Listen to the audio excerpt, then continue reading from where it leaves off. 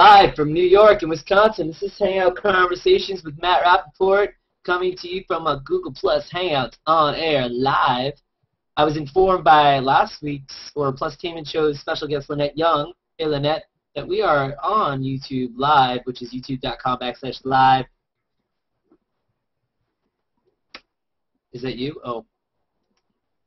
That was my own voice. Weird. That's probably I probably have you're watching, I probably have a YouTube open. And I do. Blame it on Rappaport, there we go. You probably couldn't hear it because it was all my mind. I heard my own voice like Malkovich. Thanks everybody for watching. Awesome to have you here on Hangout Conversations. The picture that you see right now is from our guest tonight, Scott Detweiler. Hopefully I said his name correctly, A1 correct. And I like to screw up names here on Hangout Conversations. But thanks for joining us. I'm just going to give it just a 1 minute so I can reshare. If you're watching on YouTube, awesome. If you're watching on Google Plus, that is great as well. Tell us in Google Plus if you have any photography skills, if you know any photographers, if you have any questions for me or Scott, especially Scott. Check out his page. He's got some great photos besides the one you see currently. And you can ask him about specific photos. You can ask him his style, about Photoshop, about software. And check out his page. Check out hangoutconversations.com and YouTube.com/New York Actor M11 is where you'll find it on YouTube, our main show right now. And I am type raping you. And I am sharing. Meow, meow. I wish we had some theme music. We're working on that. I know. I think that's the running joke of Hangout Conversations, is that we're working on the theme music. All right, again, live from New York, live from Wisconsin, it's Hangout Conversations. Hey, everybody. Welcome to Hangout Conversations. Welcome back, number 29, episode number 29, I believe. I can't believe it. Almost 3 decades worth of episodes, since September. And here we are on Google Plus. I got the special curl, the plus curl over here that I did specifically. No, I didn't. It just happened. And we're on YouTube, and we're on Google Plus, and we're all over the interwebs. So that's pretty awesome. The new G Plus design, that is what's going on. Everybody is getting used to it. It's been around a little over a week. And are you used to it? They changed the gray comments to be black comments, which a lot of people appreciated. And I'm very excited about that. So everyone can read their comments, get through their stream. Let me know if you can get through your stream, if you're having issues. I know boxes are bigger and things are moved around. But let me know, what about Hangout apps? Any cool Hangout apps that we missed? I'm using Comment Tracker right now, and I don't see... I see the names of the posts, but I don't actually see actual comments, show comments. Oh, now I see comments. I see Yasmin is watching, and Rudy Bravo. Thank you for swooning and waggles the eyebrows. Appreciate that. So it's working pretty well, different colors. What apps are out there? Let me know. I know there's a Penguin game, and there's some backgammon, and some poker. Last week's guest, Glenn Rogers, awesome movie riff. His Conversations Plus, and his episode's up right now, as well as that wacky, fun, and plus Tainment show with me, Jane Ellen, Matt Mikowski, Lynette Young, like I mentioned. Congratulations, Lynette Young. You passed 1 million followers. And Alex Balcazar, because he has a beard, and I had no idea who Alex Balcazar was. I actually thought he was a made-up man, but he is real. There's a lot of madness, so check that out on youtube.com/Hangout Conversations. But tonight's guest, I met at a Hangout. He was showing his work, like you saw before, like you can see his really cool picture. Millions of colors. He loves colors. He loves hair. He loves women, people, and it was amazing to see his work. He's not only a Photoshop specialist living in Wisconsin, but he owns his own software development company as well. He's an all-around nice guy, and not just because his profile told me that. He is the conceptual portrait photographer here on Google+. He's Mr. Scott Detweiler. Welcome to Conversations with Matt Rappaport. Scott Detweiler, everybody. There he is. There he is. Oh, no, that's a woman. Oh, there he is. Wait. Oh, he's black. No, he's white. It should be working. Oh, my God. You're darked out. We'll figure it out here. Yeah, that's the magic. Scott is actually a magician. When he's not just a magician with his art. He's a magician with what he does. Oh, there he is. Hey, Scott Detweiler with the lower thirds. How are you? I'm Peachy. Peachy is good.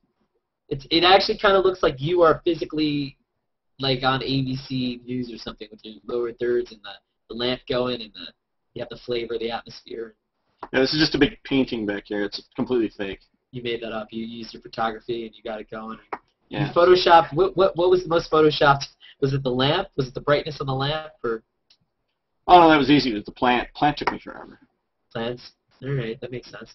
So how the heck are you? Welcome to the show. Wow, I met you. I believe Tim Clary was in the Hangout that I met you in. You were showing, and maybe Cliff Roth. And you were showing some of your pictures. Mm-hmm. Could have been that. Was it the soda can Hangout? Do you remember that? Or Yeah. Yep. Digital painting. digital painting. Digital. Daniel Ibanez has a digital painting class every Tuesday night on Google Plus Live, and we chit chat and show different stuff and learn a lot. Actually, I think digital painting is a huge plus to improving my photography, and photographers in general should benefit from it. And he does a wonderful class, and I think that's kind of where we met, running around there. Yeah, I just jumped in. I saw it going on, and I looked at your work, and the first one that I really noticed was the one with the motorcycle and the skyline in the background. And I noticed that you had a thing for women, so that was kind of cool. Who doesn't? And even women say women's bodies are better than men's, though. But it's cool. So you basically have been on Google Plus and going right after putting your photography out there, putting yourself out there. And how has your experience so far been on this platform? You've been here since pretty much the summer, or? I was in beta, early beta. Mm-hmm. But I didn't really use it that much. Just that's the excuse that everybody says. I'm on it, but I don't use it. I think it was in October, August or October time frame, and I started to kind of pick it back up again, and it's actually become my platform of choice now. My Facebook fan base is kind of ignored right now because I'll post a link to a Google Plus article on my Facebook and say, if you want to read about it or see it, it's here. That the unfriendly compression that Facebook does to photos is just not acceptable to photographers to look at that and see what it crushes the life out of your photo. Where it's meant for cell phone photos, and that's fine. But Google Plus is paying attention more to the depth and they're sensitive to the compression algorithms they use for the photos that I posted anyway. I know don't get severely messed up or color altered like they do on Facebook. So yeah, I love it. It's become my home away from home. So Flickr's kind of always been there, but I've kind of been ignoring that as well, in truth. Cool. Yeah, I was going to get into all the different websites and how they are for photography and stuff like that. We can start now if you want. If you want to talk about that now, but I was going to talk more about you and your own life first before we get into before we dissect Pinterest and Flickr and Tumblr and every single place you could put your singing picture a million times. When did you discovered Hangouts when you first got here, or when you came back, or like how did you get into Hangouts and start showing your work? Like, what made you get into it? Well, I joined Hangout. Some people from Germany actually. It was one of the very first Hangouts, and they spoke English, and we were having a conversation, and I didn't have a camera, I didn't have a mic, and you need to go get a camera and a mic. So I got one the next day and jumped back in, and I haven't looked back since. I started to kind of think about, I do a lot of workshops in my studio here in Milwaukee. We do lighting and Photoshop and themed shoots, and I was thinking, wow, it'd be really cool to be able to do some of the Photoshop work live with other people. Like I used to use GoToMeeting or GoToWebinar for that kind of thing, and it was fine, but you have to advertise it, you have to market it, you have to get people out there, and then maybe they show up, maybe they don't show up. The nice thing about Google Plus is it's all kind of there. I throw the Hangout open it public and say, I'm just going to retouch a photo if you want to come in and watch and make fun of me or whatever, watch me goof up. Come on in, and people would come in, and I was all for critique the photos I'm working on. What do you like? What do you don't like? What do you think of this? What do you think of that? And you get some really nice comments from people, and I think that helps shape the image. I mean, I've got an idea where I want to go with it, but it's not locked down. I'm all for can you make it better? And that was one of the nice things about it is you get that criticism live. So I've been a big fan of doing the Hangouts, and so I'll do Photoshop retouching workshop, here on Google Plus. I'll just say I'm going to retouch a photo, and I'll just open up Hangouts and toss it out to public. And sometimes I get nobody. Sometimes it'll just be me. I'll retouch the photo for an hour, hour and a half, and then I'll close it down, and nobody came in. And then I'll get random folks who come in and just kind of stare at the screen and make money. Yeah, it's a funny place, Google Plus, especially if you go public, because if you go public, there's more people that are not in America and Canada than there are that are. So there's you never know who you're gonna get, and it's interesting. But art is universal, so if you do have pictures of art up and people see it, they can still appreciate it, and that's why I feel like Google Plus, really, photographers have basically, that was the big thing when we first started, when the stream first started. You would see photographers really take over Google Plus and really just picture after picture after picture would be your stream. If you didn't see cats, dogs, and animated GIFs, you saw professional photography, or different levels, different kinds of photography. So what was that like? Was that a new experience to be on a website, a social network, and have so much photography and so many photography circles, and it just everyone? There's so many photographers. I get new people every day. It was certainly a pleasant surprise, and some parts that I miss. I'm not a fan of the animated GIFs for the most part. So Right. Well, sometimes they're artistically done. Sometimes they're great, but the vast majority of them are the cat jumping against the wall, and okay, next. Yeah, no, I hear you. Yeah, but this guy Duncan K. Blitz, I believe, he's pretty good. He does a lot of zombie ones and different ones like that. Oh, yeah, there's some really good stuff out there, but it's the kid in the skateboard and the random cat ones, those. Yeah, but they're entertaining for a moment. It's just when they're flooding your stream, they get to be overbearing. And so, I read I don't have a full dossier. I'm not the FBI or Google. I have just a little bit here, but 50 pages, or less. What it said you're self-taught. I can't talk New York. It says you're self-taught at photography, but you went to school for theoretical physics. That's interesting. So how do you go from theoretical physics to photography? Did you have a dream to be an astronomer or an astronaut or something else? Yeah, actually, astrophysics was the original plan, and still love it. Still follow a tremendous number of science circles on Google Plus, which there are a lot of. Especially with you've got a very active astronaut sending back pictures constantly, which is awesome. Who's a big Google Plus fan? That whole stream is cool. I started out doing architectural illustration for the Kuwait Ministry of Defense, actually, and I was working as a physicist on some work for a government project.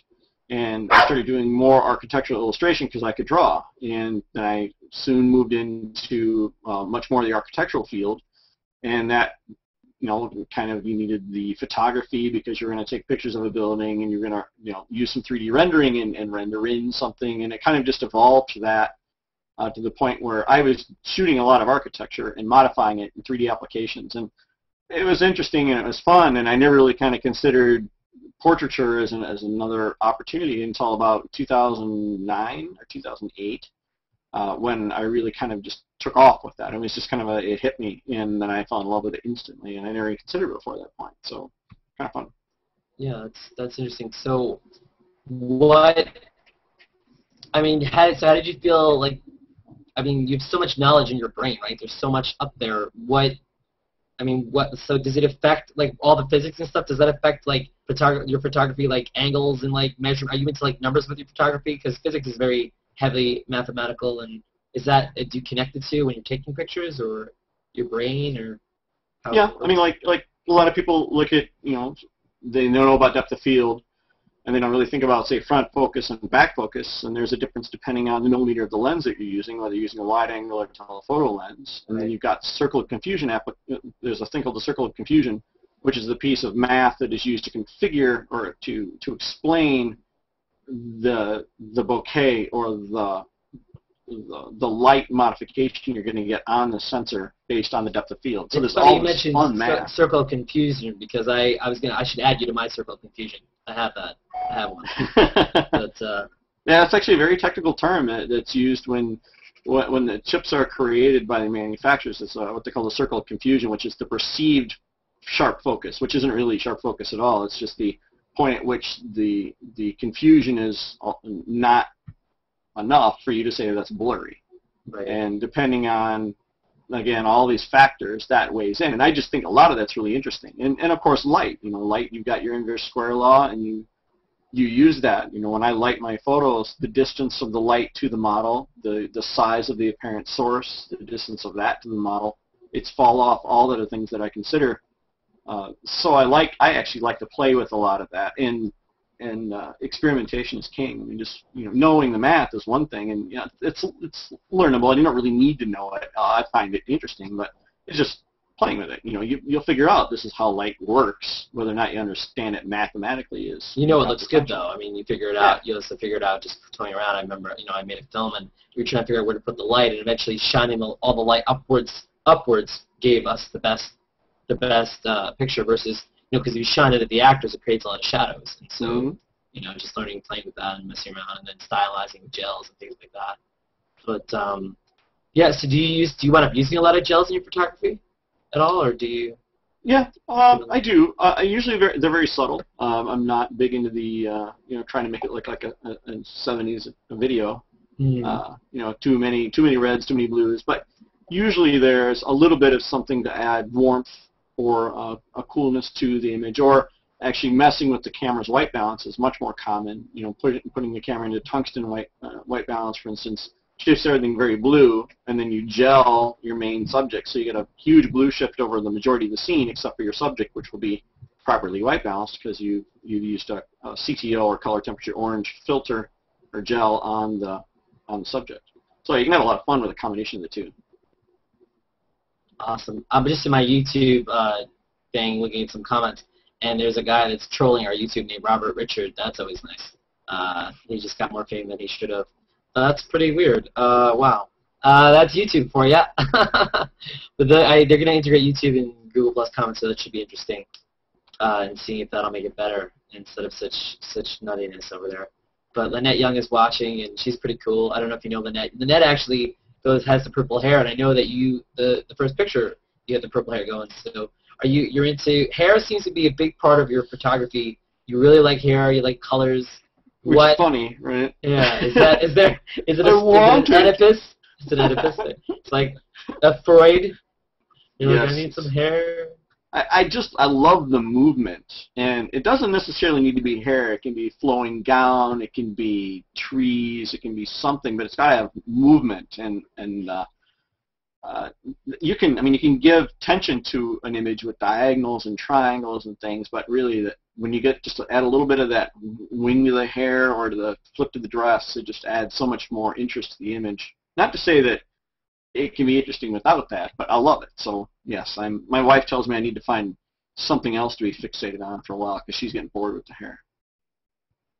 Well, I mean, but she and your wife is totally cool. You have so many different models, and I mean, they're mostly females, right? Most of your work. Mm-hmm. Yep, 99%. I have just a couple male models I worked with in the past. Basically, I want somebody who's interesting. Mm-hmm. Like even just like a pretty woman who's just a pretty woman who says, well, will you take my boudoir pictures or something like that?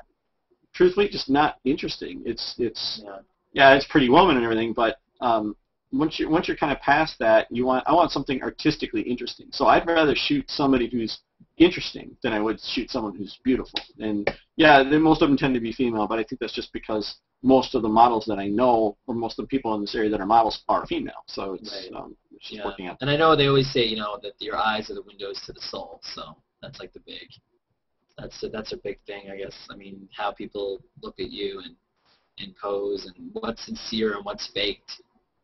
Trying to get that sincerity right. Well, yeah, absolutely. I mean, finding a pretty model is not hard. You find them all the time, but finding an expressive model is difficult.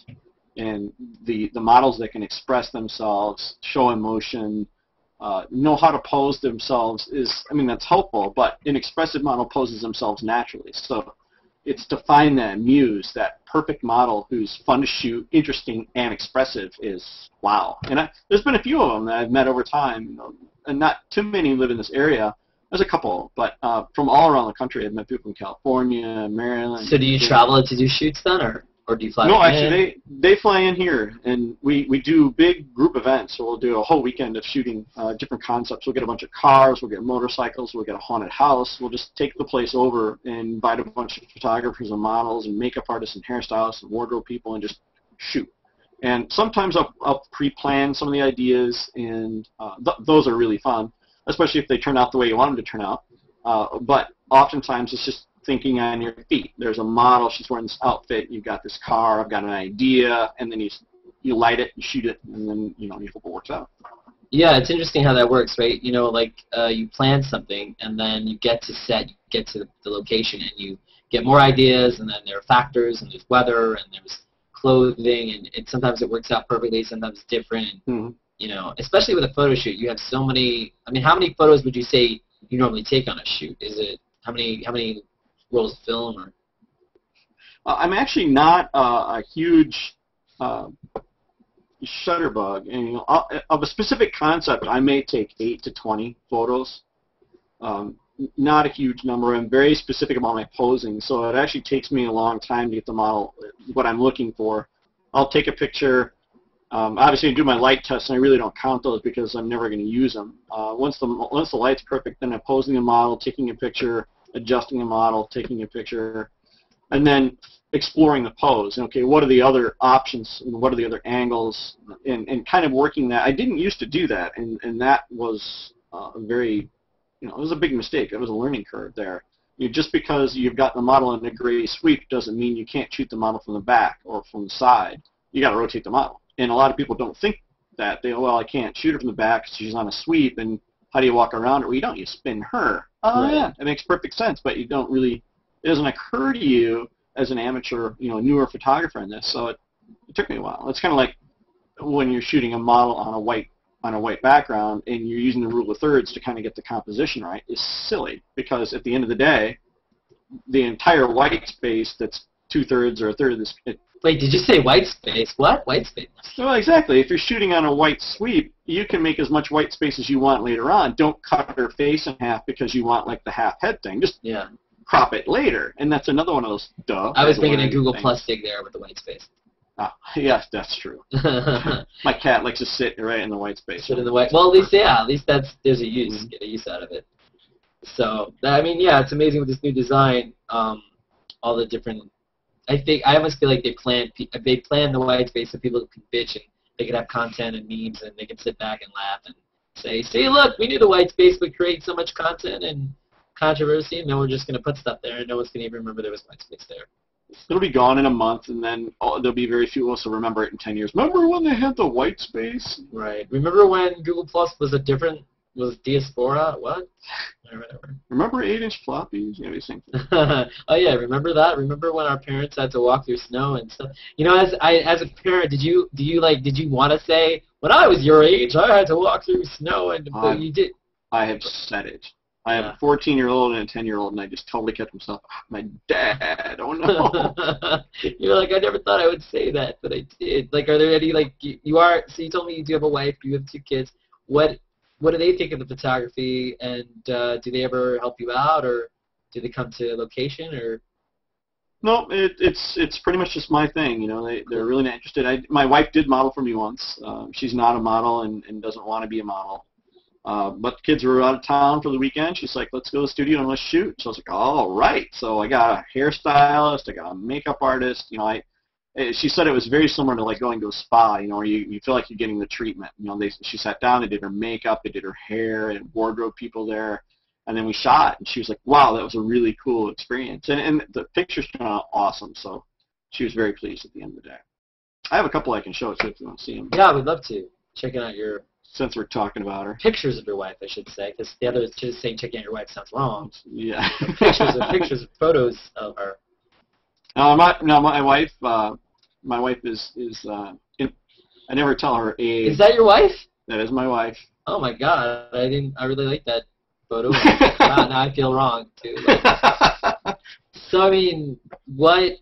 Wow, it was. I mean, obviously your wife doesn't normally wear her hair and makeup and all that like that. So was it? I mean, you've seen her like that before, or that was kind of. Did it wow you a little bit to see your wife like that? No, I don't know what she looks like. Okay. No, actually, she doesn't wear makeup normally. So to have a makeup person there was she thought that was a real treat. I mean, she knows how to do her makeup. She just doesn't do it. Right. And the fact that you said you have 2 kids, that's pretty well. I guess they're older, so she had some time. But yeah, well, she runs every morning, and you know she takes care of herself, and we had fun with it. It was a fun shoot. We did a couple different images. We did this one. It's the same day, so we shot all these in the same day. Oh, that's cool. Is that Watchmen inspired, or? You know, I think so. Though. That's a good point. No, it was. This was one of those ideas that didn't turn out the way that I'd planned it. The ball you see in front there is one of these little sparkle, glitter-filled, liquid-filled balls that you can buy at different toy stores. And my 10-year-old was fixated on them. She's got 2 of them. And after a while, they start to collapse. And I was afraid the thing was going to leak all over the place. So I punctured it, drained the stuff out of it, and let it dry out. And then I got a bunch of keychains, little LED keychains off the internet, jammed them all into that thing, and then just stuck it on a stand off to the side there. And there you go.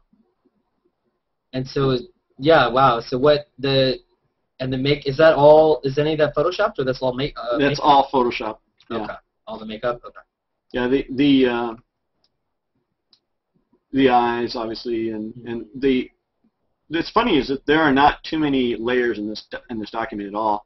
The hue and saturation slider was applied, just a saturation or a hue adjustment layer.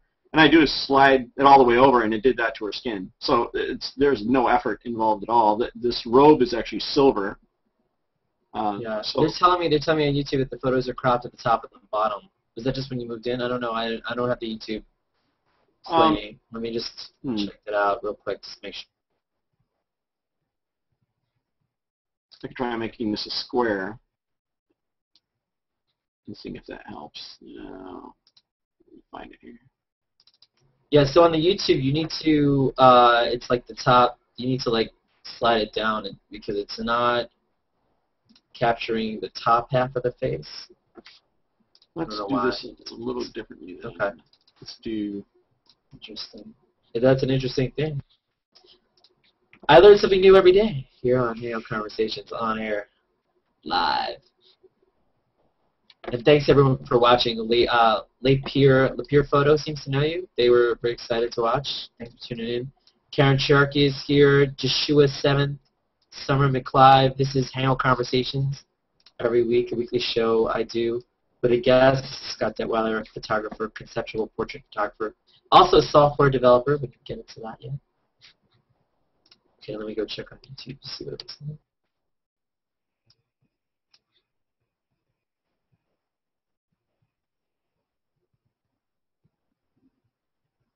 Yeah, you can see the whole thing like that. Okay. Yeah.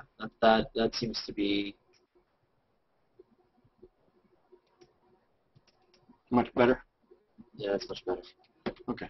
So, but yeah, if you need to zoom in, I would say if you need to zoom in, just take the whole photo and drag it towards the bottom of the screen because it seems to be going for the top half. So you took those pictures, and how long would you say it takes you to Photoshop something like that? It depends on the image. This one was probably 15 minutes. Most of it was the modification of the ball to make it look like a little sun, to add the bouquet around, make it more interesting. Just add that interest to the ball than anything else. The eyes were pretty fast, and then again the skin and the robe, where everything were modified very quickly using the hue and saturation adjustment layer. Just slid it over and it was just done. Good enough. You would never do that to skin, but you know, to make it look like an alien, that was simple. And then throw background texture and it was done. It's kind of cool because I did have Paul Rosset as a body painter, and I've seen a lot of his work, and it is reminiscent of, even though she's not body painted, there is a feel like she could have been body painted, right? Maybe on some of them. Yeah, it does have a bit of a splotchiness to it, and I think that's because the tolerance slider for the hue and saturation adjustment layer was modified, so it didn't do even coverage. I wanted it to look a little more organic. Yeah, which is cool. Which is a cool thing about it. I can't believe that's Minimal Layers said their name is What a Crock, but they're just the YouTube. You gotta love the YouTube name. Hey, what's up? What a Crock with a 0. So yeah, it's really great work, and I noticed right away.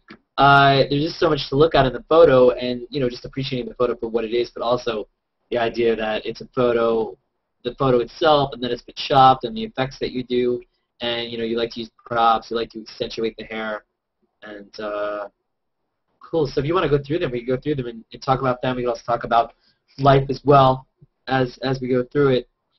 What are some? That's really cool. So what are some other photographers that inspired you along the way?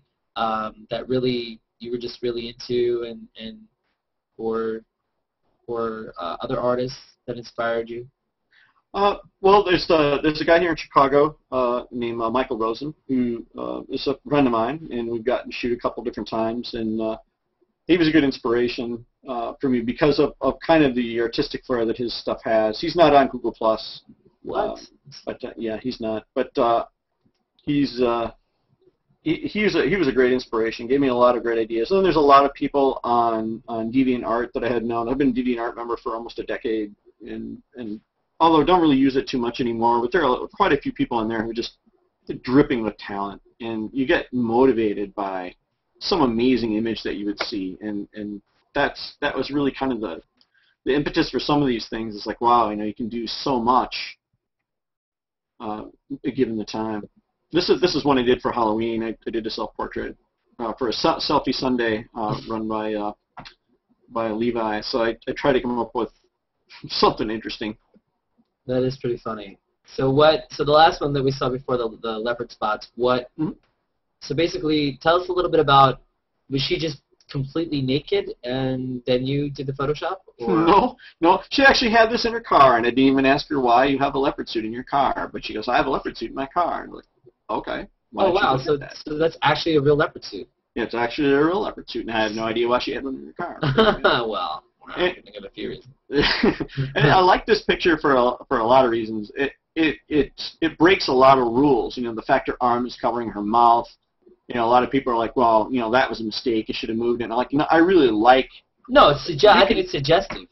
Yeah, and you know exactly, and you can tell if she's smiling. You get to look at her eyes and know instantaneously she's smiling. And you can see the dimples too. Yeah, and I just really like the expression on the face, the hair. There's a nice diagonal there. What I like about it is the fact that knowing your work is photoshopped, I looked at it and thought, oh, he photoshopped the leopard, and you're telling us, yeah, especially we all like butts, but obviously her butt stands out in this picture, literally. So that's the first thing. It's kind of, and in fact, if your eyes hit the butt first before you see that it's a person, you almost don't even think it's a person at first. Does that make sense? If you see the butt first, and then your eyes come down. So it was interesting, and then I was like, and it could even look like an actual. It actually, if you look at her butt and her leg, it looks like that could be like an elephant, doesn't it? The one sheep and the trunk and the. I won't tell her you said that. No, whatever. I meant an elephant's trunk. Yeah, don't tell her. Yeah. She's beautiful. I actually, when I make my images, one of the things I try and do is you flip the image horizontally, which is an old graphic arts trick to kind of refresh the eye. If you've been working on an image for a while, you need to flip it so that your eye sees things you wouldn't have seen the other way. But I kind of study how my eye looks at a picture. If I glance away and then look at it, where do I go first? And it always goes to the area of highest contrast, of sharpness, things like this you learn probably learn in school, to say, but I didn't learn it, so I'm just learning it, through reading and School of Hard Knocks.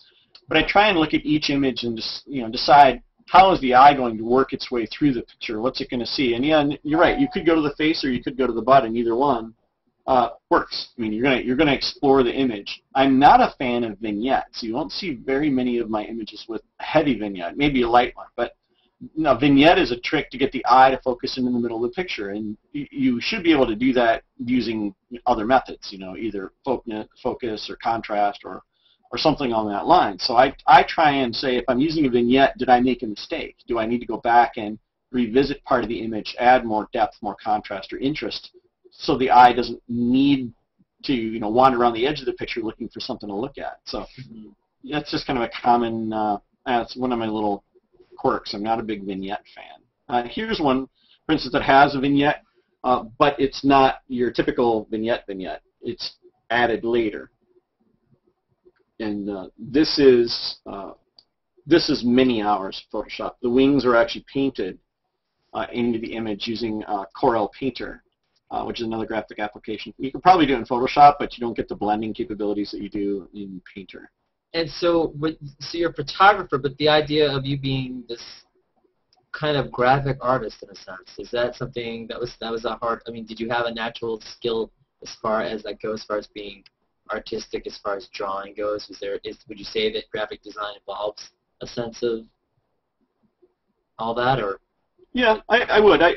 I've been, as I say, I was an architectural illustrator for a while, and I like drawing quite a bit. In painting, in sketching, and all those say I wasn't good at it. You know, when I first started doing figure drawing, my people looked like aliens. They were deformed, you know, and that's the toughest thing to draw because everybody knows what a human is supposed to look like. So to look at a picture that's even slightly wrong, everyone's like, well, that doesn't look like that person, or that body's messed up.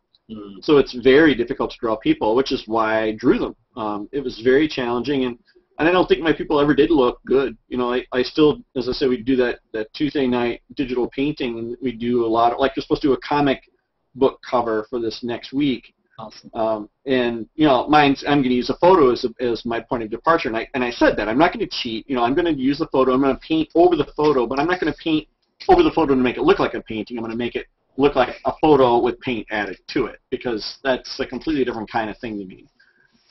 But in this case, I just had to paint some wings, and, you know, who knows what demon wings look like. So it's very easy to draw them in and not have somebody go, well, that's not the spines on those demon rings. So you do whatever you want to do. So it was pretty easy to do. Yeah.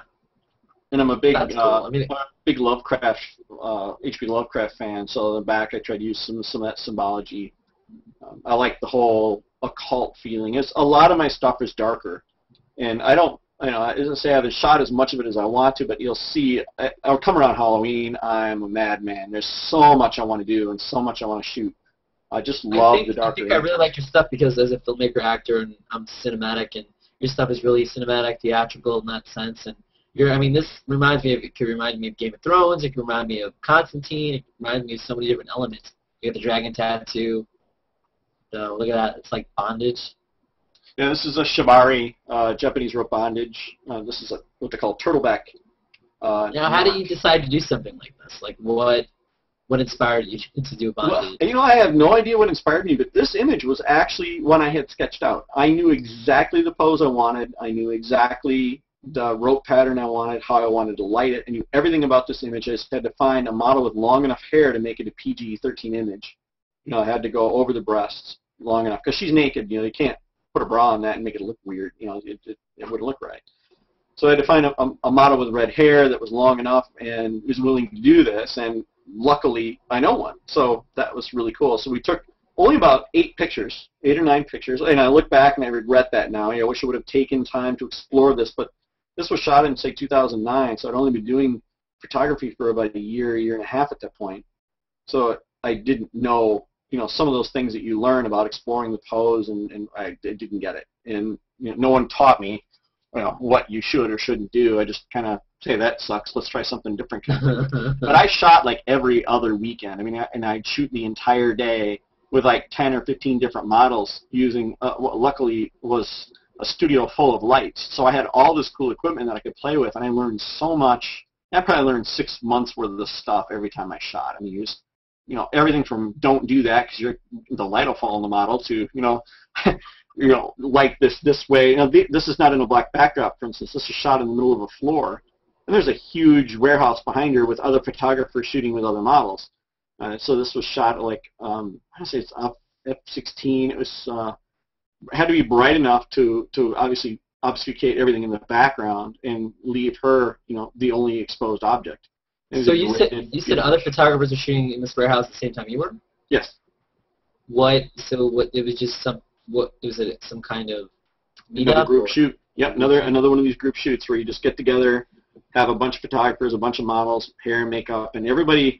The goal is to everybody, you know, walk out with a whole portfolio full of stuff at the end of the day. Now, if a model can shoot with 8 or 10 photographers who've got different styles, you know, they can get a great, you know, bunch of work for their portfolio without, you know, having to wander around and go to all these different events and so on. So the photographer, go ahead. So if this model, like this bondage that she's in, was she in that bondage thing for all the photographers, or? No, just for me. This was my concept. Okay. Yeah, I'm kind of greedy that way. If I take the time to come up with an idea and I take the time to light it, I'm the only one who wants that picture. Because if somebody else has the exact same picture, why would I even bother? No, I agree. That's why I was wondering. Yeah. You said a bunch of models were in the warehouse. Do they just change out of clothes and stuff like that as people? Yeah, they're doing other stuff. They're on other backgrounds. They're on chairs. They're in front of brick walls, and yeah, it's a whole room full of people. This image. So I should plug my book. I have a book that just came out on the 17th, and what I did is I took a lot of my favorite images and I reverse engineered them. So I show the lighting diagrams, the EXIF information, the Photoshop layer diagram, how I posed the model, why I lit it the way that I lit it, and then kind of walk through the whole post-production process step by step. This is one of the images in the book because I really like this image. And that when I took it, the hair was not balanced. I didn't have enough hair on this side, so I had to borrow hair from another shot. I added some interest in the ground here. You know, probably didn't need to be added, but to me, I wanted it to tell the whole story. So I needed some sort of foreground interest in here. And you know, some corrections to the skin, the light, the rope is cutting into her in some areas, so I had to fix that. It was really tight. Did she sort of hurt herself doing this, or? No, she's actually used to it. So. Whoa, you professional. Nice. Well, yeah, actually, it's her rope, and come to find out, yeah, she likes this whole shibari thing from a model perspective. I don't know about her personal life. Oh, okay, I thought you meant yeah. a nice. Well, I'm assuming so. I don't know, but her husband's a totally cool guy, and he was there, and he was actually helping me tie the rope because you get a little personal when you're tying these things, and I don't want to touch the models that way. So I say, you tie the rope. This is what I want. This is how you do it. Right. So it worked out real well. You want to be, yeah. You don't even want her to really even. So when you shoot, do you want them to not even know you're there, or do you ever have to engage them so to get more what you want? Does it work both ways, or? Model? I'm fine engaging the model. You know, I'm fine talking to them and you know doing some slight adjustments and stuff like that. But I'm not one to you know I'll like move hair and things like that. But you always ask the model first. You just avoid that whole complexity there. And you know. It's an interesting subject because there's guys with cameras and then there's photographers who, you know, I'm married, I'm happily married, and you just learn after a while, you know, you just shut that part of your brain off. You're there to create art. You're not there to get a date. And once you learn how to do that, it becomes, you're not as timid in front of the model. For instance, I am not at all, I'm introverted, and I'm not at all introverted in front of the models, you know, because I'm not looking for a date anymore or a mate. I'm just there to shoot art. And right, but, you know, you're still a human being, so occasionally it turns you on. Yeah, absolutely, absolutely. But you know, you just, as I say, you learn to kind of ignore that side of your brain, and you're there to make the art. It's not to say that every so often you catch somebody who's just like, wow, you know, this still happens, but, you know, it's not the majority of the time. But I would say, so because as a director, it's almost like, do you do more posing, or do you do more like, all right, this is your environment, I want you to just do natural things, and I'll take pictures of you? Is it both? Yeah, it's actually a combination of both, and it's interesting that you brought that up, because that's one of the things I teach in one of my posing workshops, is I'm like, you need to become, as corny as it sounds, you almost need to become the method actor. You need to become the character. You know, if you're this person, what do you see, what are you experiencing, how would you pose? Now, that isn't the case for all of these. Like, for the last shot, the shibari shot, yes, it's very much putting that character into position. This one, it's not. She's just sitting on the floor, and I have a fan behind her, and I'm just saying, move your head back and forth, let's get some of your hair into the air. This is another one of the images that's in the book that I reverse engineered to kind of show how I did. This is a very simple image. It's probably only 4 or 5 layers. It took me 15 minutes to do. It was very simple. And so how much of that hair is actually hers? 100% of it is hers. Okay. How much of it is from this shot? That's probably that's 3 shots worth of hair. That's not the biggest one. Yeah, there are many. There are some of these that are much. And this is the cover of your book. This is the cover of my book. Yes. What is the name of your book? Like this. Do you have conceptual portraiture. Okay. Volume 1. Volume 1, because Volume 20 will be out. No. Yes, we hope that if it sells well, then I'll write another one. If it doesn't, well, I'll, just do it. Just call it Part 2. What this picture reminds me, the first thing that I think of is Madonna when I see this picture. Is that interesting, or just that Madonna's interesting. I like Lady Gaga for the same reason. I don't necessarily know if I like the music or not, but I certainly love the originality in the looks. Again, the creativity, the weird looks. I love Bjork. Bjork's awesome. Yeah, same thing. Yes, those types of artists are really muses for me. It's amazing though that those 3 are singers and that they decided to do all this other element to their work. Yeah. See that? Well, that's cool. Is it a tarot reading? Yeah, this is a composite of probably 6 different pictures. So the model with the card, the candle, the flame. We can't have any fire in this specific studio, so there's a speed light pointing. It's up here that's snooted this pointing, it's just blowing right down on top of this candle. To illuminate, because I know I need to add the flame later, but I have to make it look like it's really illuminated. And you like to use wind. It seems like you use fans and wind in your shots? Yeah, I've got a big heavy-duty blower from Home Depot, and I just throw it up there and, you know, try not to abuse it in the wintertime, but that happens. You know, models are, oh, it's cold. Like, yeah, you shoot out of Wisconsin, or you shoot out of Chicago, or? I'm Wisconsin, yeah. Wisconsin. What, and the birds are photoshopped or real? Photoshop. It's just a bunch of birds layered in there, and then we took cards after we were done and took turns throwing them into the camera, and then I just throw, because the camera was laying on a pillow actually, so it wasn't moving anywhere, and I was using a remote trigger, so I could not have to worry about lining the cards up with the curtains or whatever. So it's very simple to. I mean, this composition didn't take me 20 minutes to throw together. Like I said, it feels like a movie, like what you're talking about, things like throwing the cards into the camera. I know it's a still camera, but those are things that I've done making a movie, and wow, look at that. See, okay, so a picture like this, it's awesome, it's artistic, but there is a sense of, definitely a sense of sexuality, and this one, I think, more than your other ones, seems to be more sexual, but even if that wasn't your intention. No, and it was obviously to show off the model, a beautiful model, and some interesting problems we had posing her, and then I had the body painter create this kind of on the fly. She's like, what do you want? I'm like, I don't know, how about some snowflakes? And then we were shooting it for a bit, and the lips didn't look right. I'm like, you need to make your lips blue. It needs to just get rid of some of the color palette that's extra. This is another one of the images in the book. I talk about how I created the background, which is actually from her body. So the background is made from extracting this pattern and making a custom brush, putting it all over the background, and then simulating a depth of field, because the depth of field in this image is not strong originally, but now it has a very strong depth of field. And the towel seems like, is it a towel? It seems like it's a scarf that matches the buttons in the hat, yeah. Wow, if that's a regular scarf, this girl must be crazy skinny. She's a mother of two and not crazy skinny at all. Good form, well proportioned. Hello.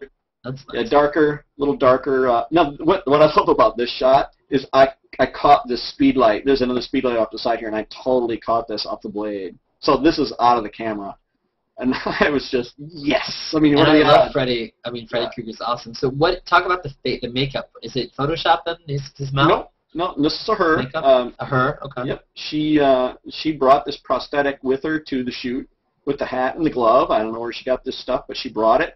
And one of the makeup artists helped her get it on her face. She came over and we shot it, and it promptly fell off. So I think I'm probably one of the only people who got a good picture of it. But this picture was, I mean, I love it. The background is interesting. The glint off the blade, you couldn't have faked that. It's just awesome.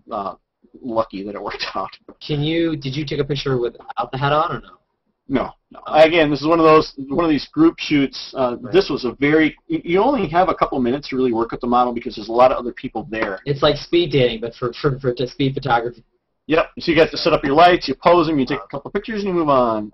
Here's I'm trying to work my way through these a little faster. That is freaking amazing. That's fine. Take your time. People are watching. They're liking it. Karen's had fantastic imagery.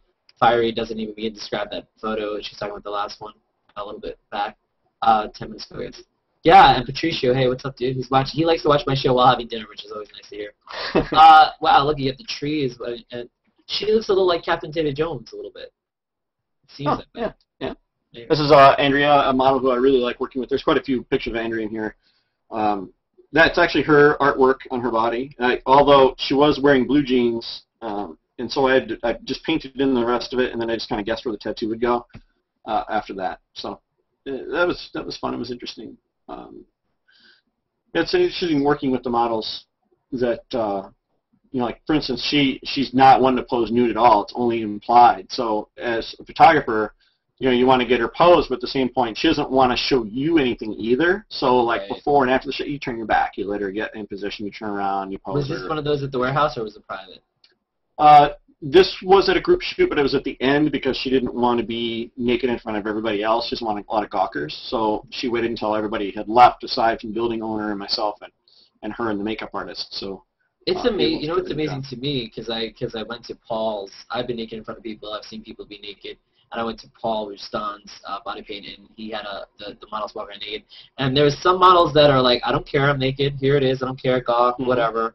And then there's some models, like you said, like this woman, where they're like kind of more private about it. So it's interesting because at the end of the day, I guess it's different for their video or their pictures to be out there versus someone staring at them and drooling. You know, and like you said, there are photographers that can be a little too creepy and like in their faces, right? Mm-hmm.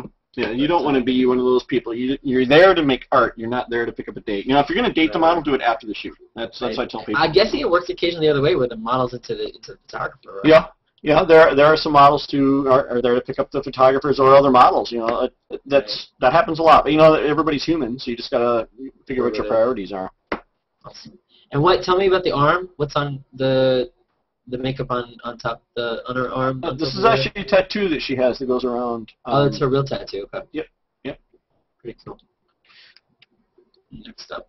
I should say, if you want the link to my book, that's on my Google Plus page or on my website, which is sedetweiler.com. sedetweiler.com. And this is all this information is on your Google Plus profile and the about?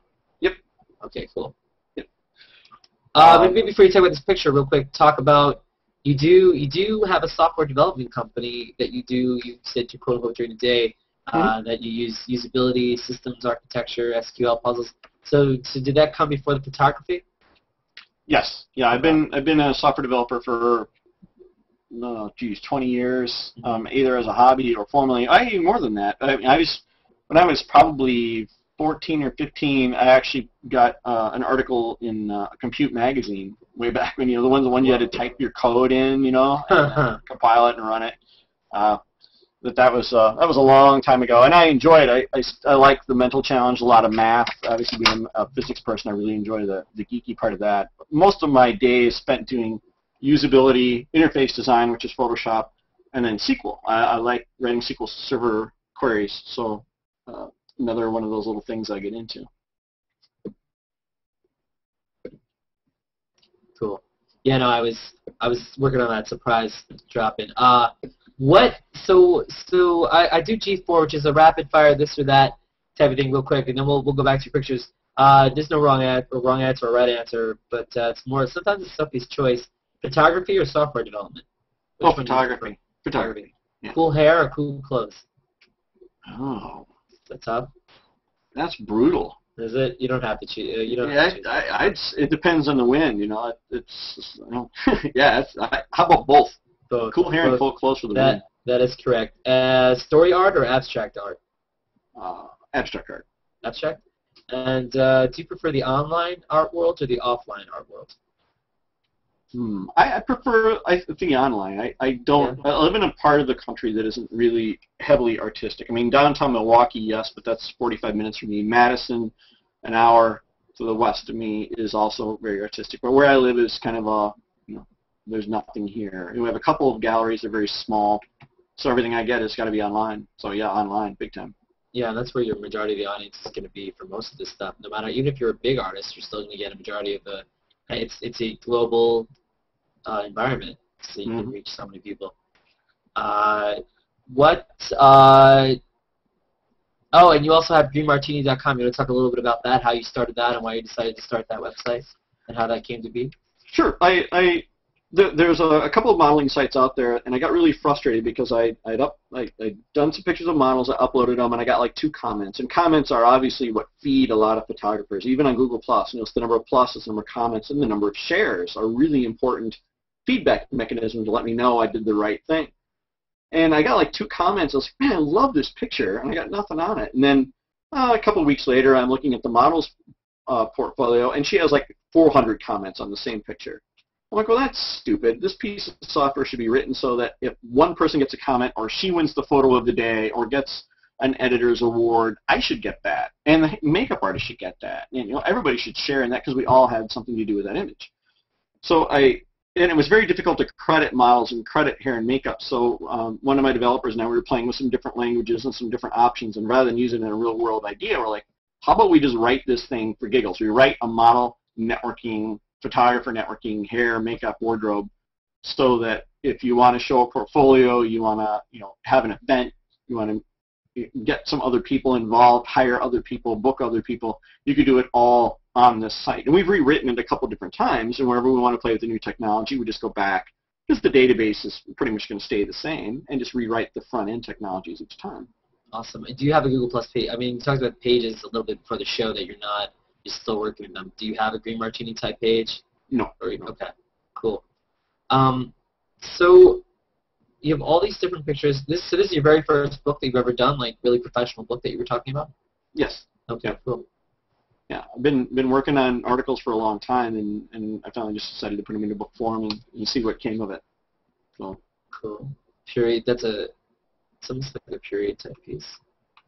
This was one of the very first composite pieces I did. This is in 2010. Is that right? Yeah, it must have been. So Valerie, one of my very favorite models from DC, has this awesome feather in her cap, and I was like, wow, why don't you hold your hand out like there's a big bird in it or something like that? So I went on iStock and I bought this bird.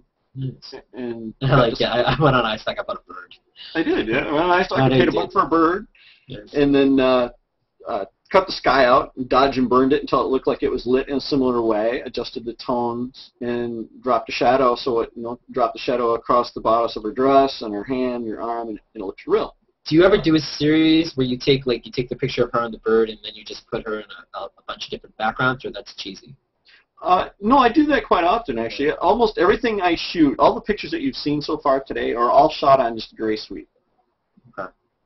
So 99% of them are going to be on that same sweep. Just as I say that, and the next one isn't. Oh, hello. This is just, and this is to, I guess, to prove the fact I can actually take a picture without photoshopping anything. Although I still Photoshop. This is to prove that Sports Illustrated can hire you for their swimsuit. Yeah, and the model was like, "Oh my God, I have abs." I'm like, "Oh, of course you do." She's like, "I had no idea." You know what? As beautiful as the model is, the most interesting thing is the water, by far.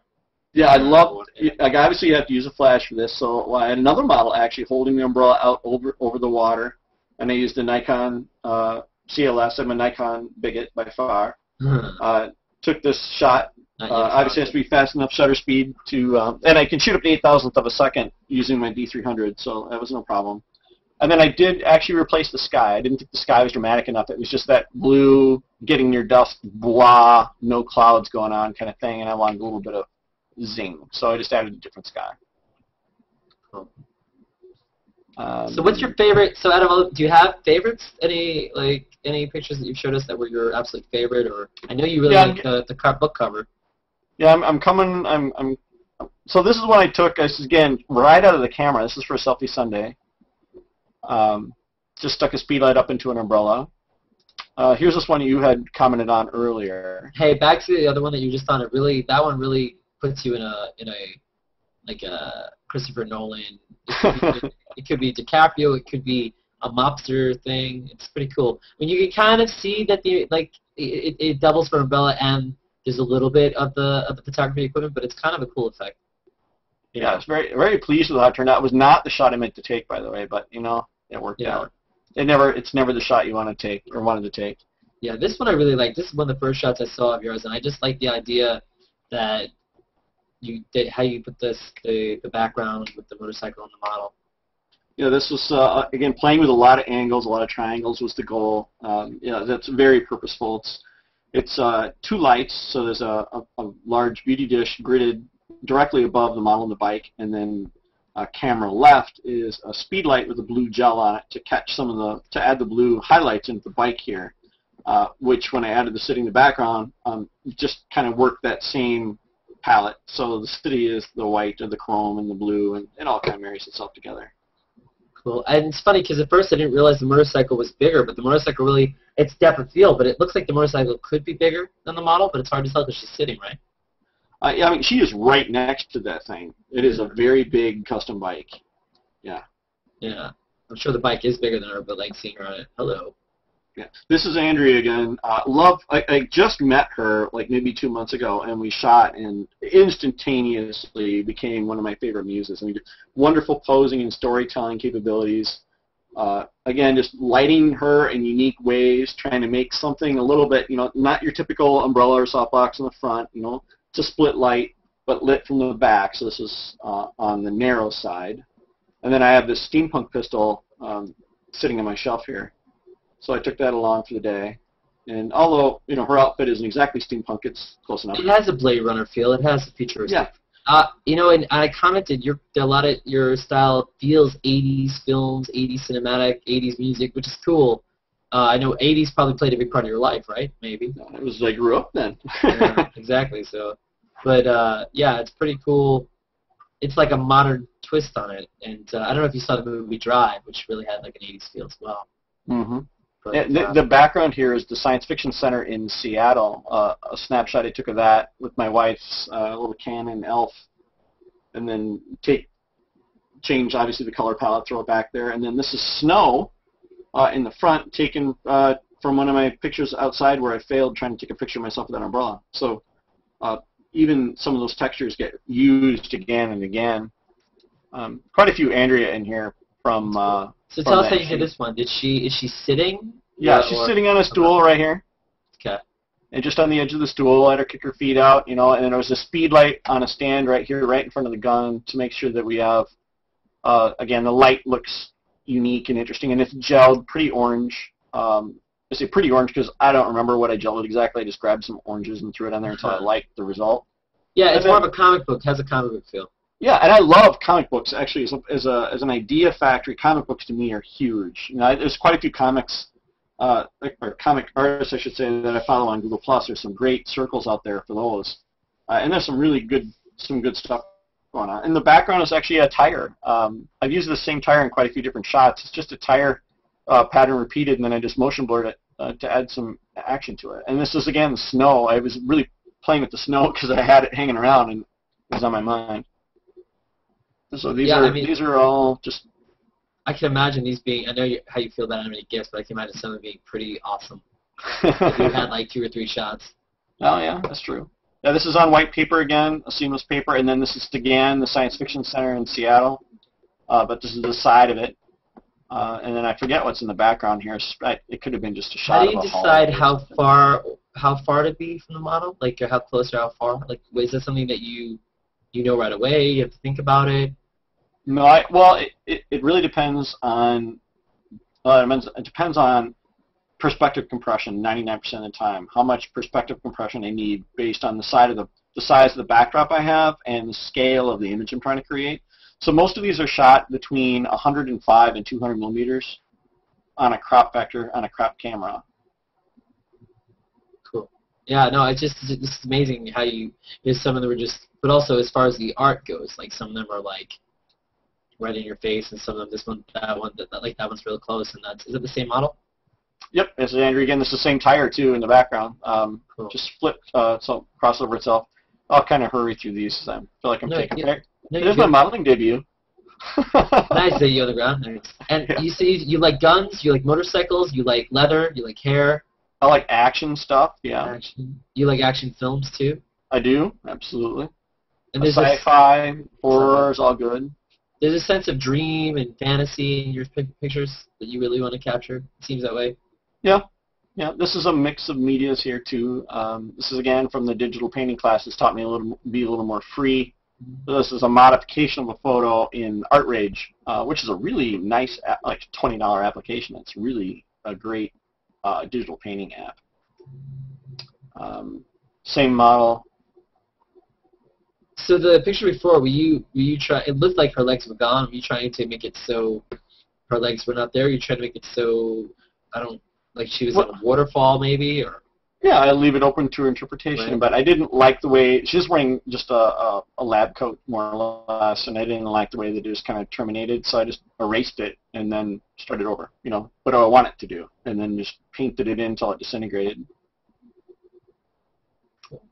This image is one I've been trying a new thing. So I wrote the book, but I wanted, some of these images are just too complex. Like this one is, to teach somebody how to do this in a book would just, take a tome. Right. So what I did is I made a video of it, and it's about an hour long, and I put it up on my website for people who wanted to see how I did it. And I just basically start with that picture, and oh my God, reverse engineer it. Yeah. And it took me about an hour. It's not that big of a deal. Just using some. What was the concept? Like, where did the concept for this come from? I wanted to shock the model, actually. The model here owns a talent agency, and we have a talent agency actually in our studio. Wow. So we have an in-house talent agency. So she owns that company, and we're painting, we're getting the place ready. We're actually still working on the floors and things like that. And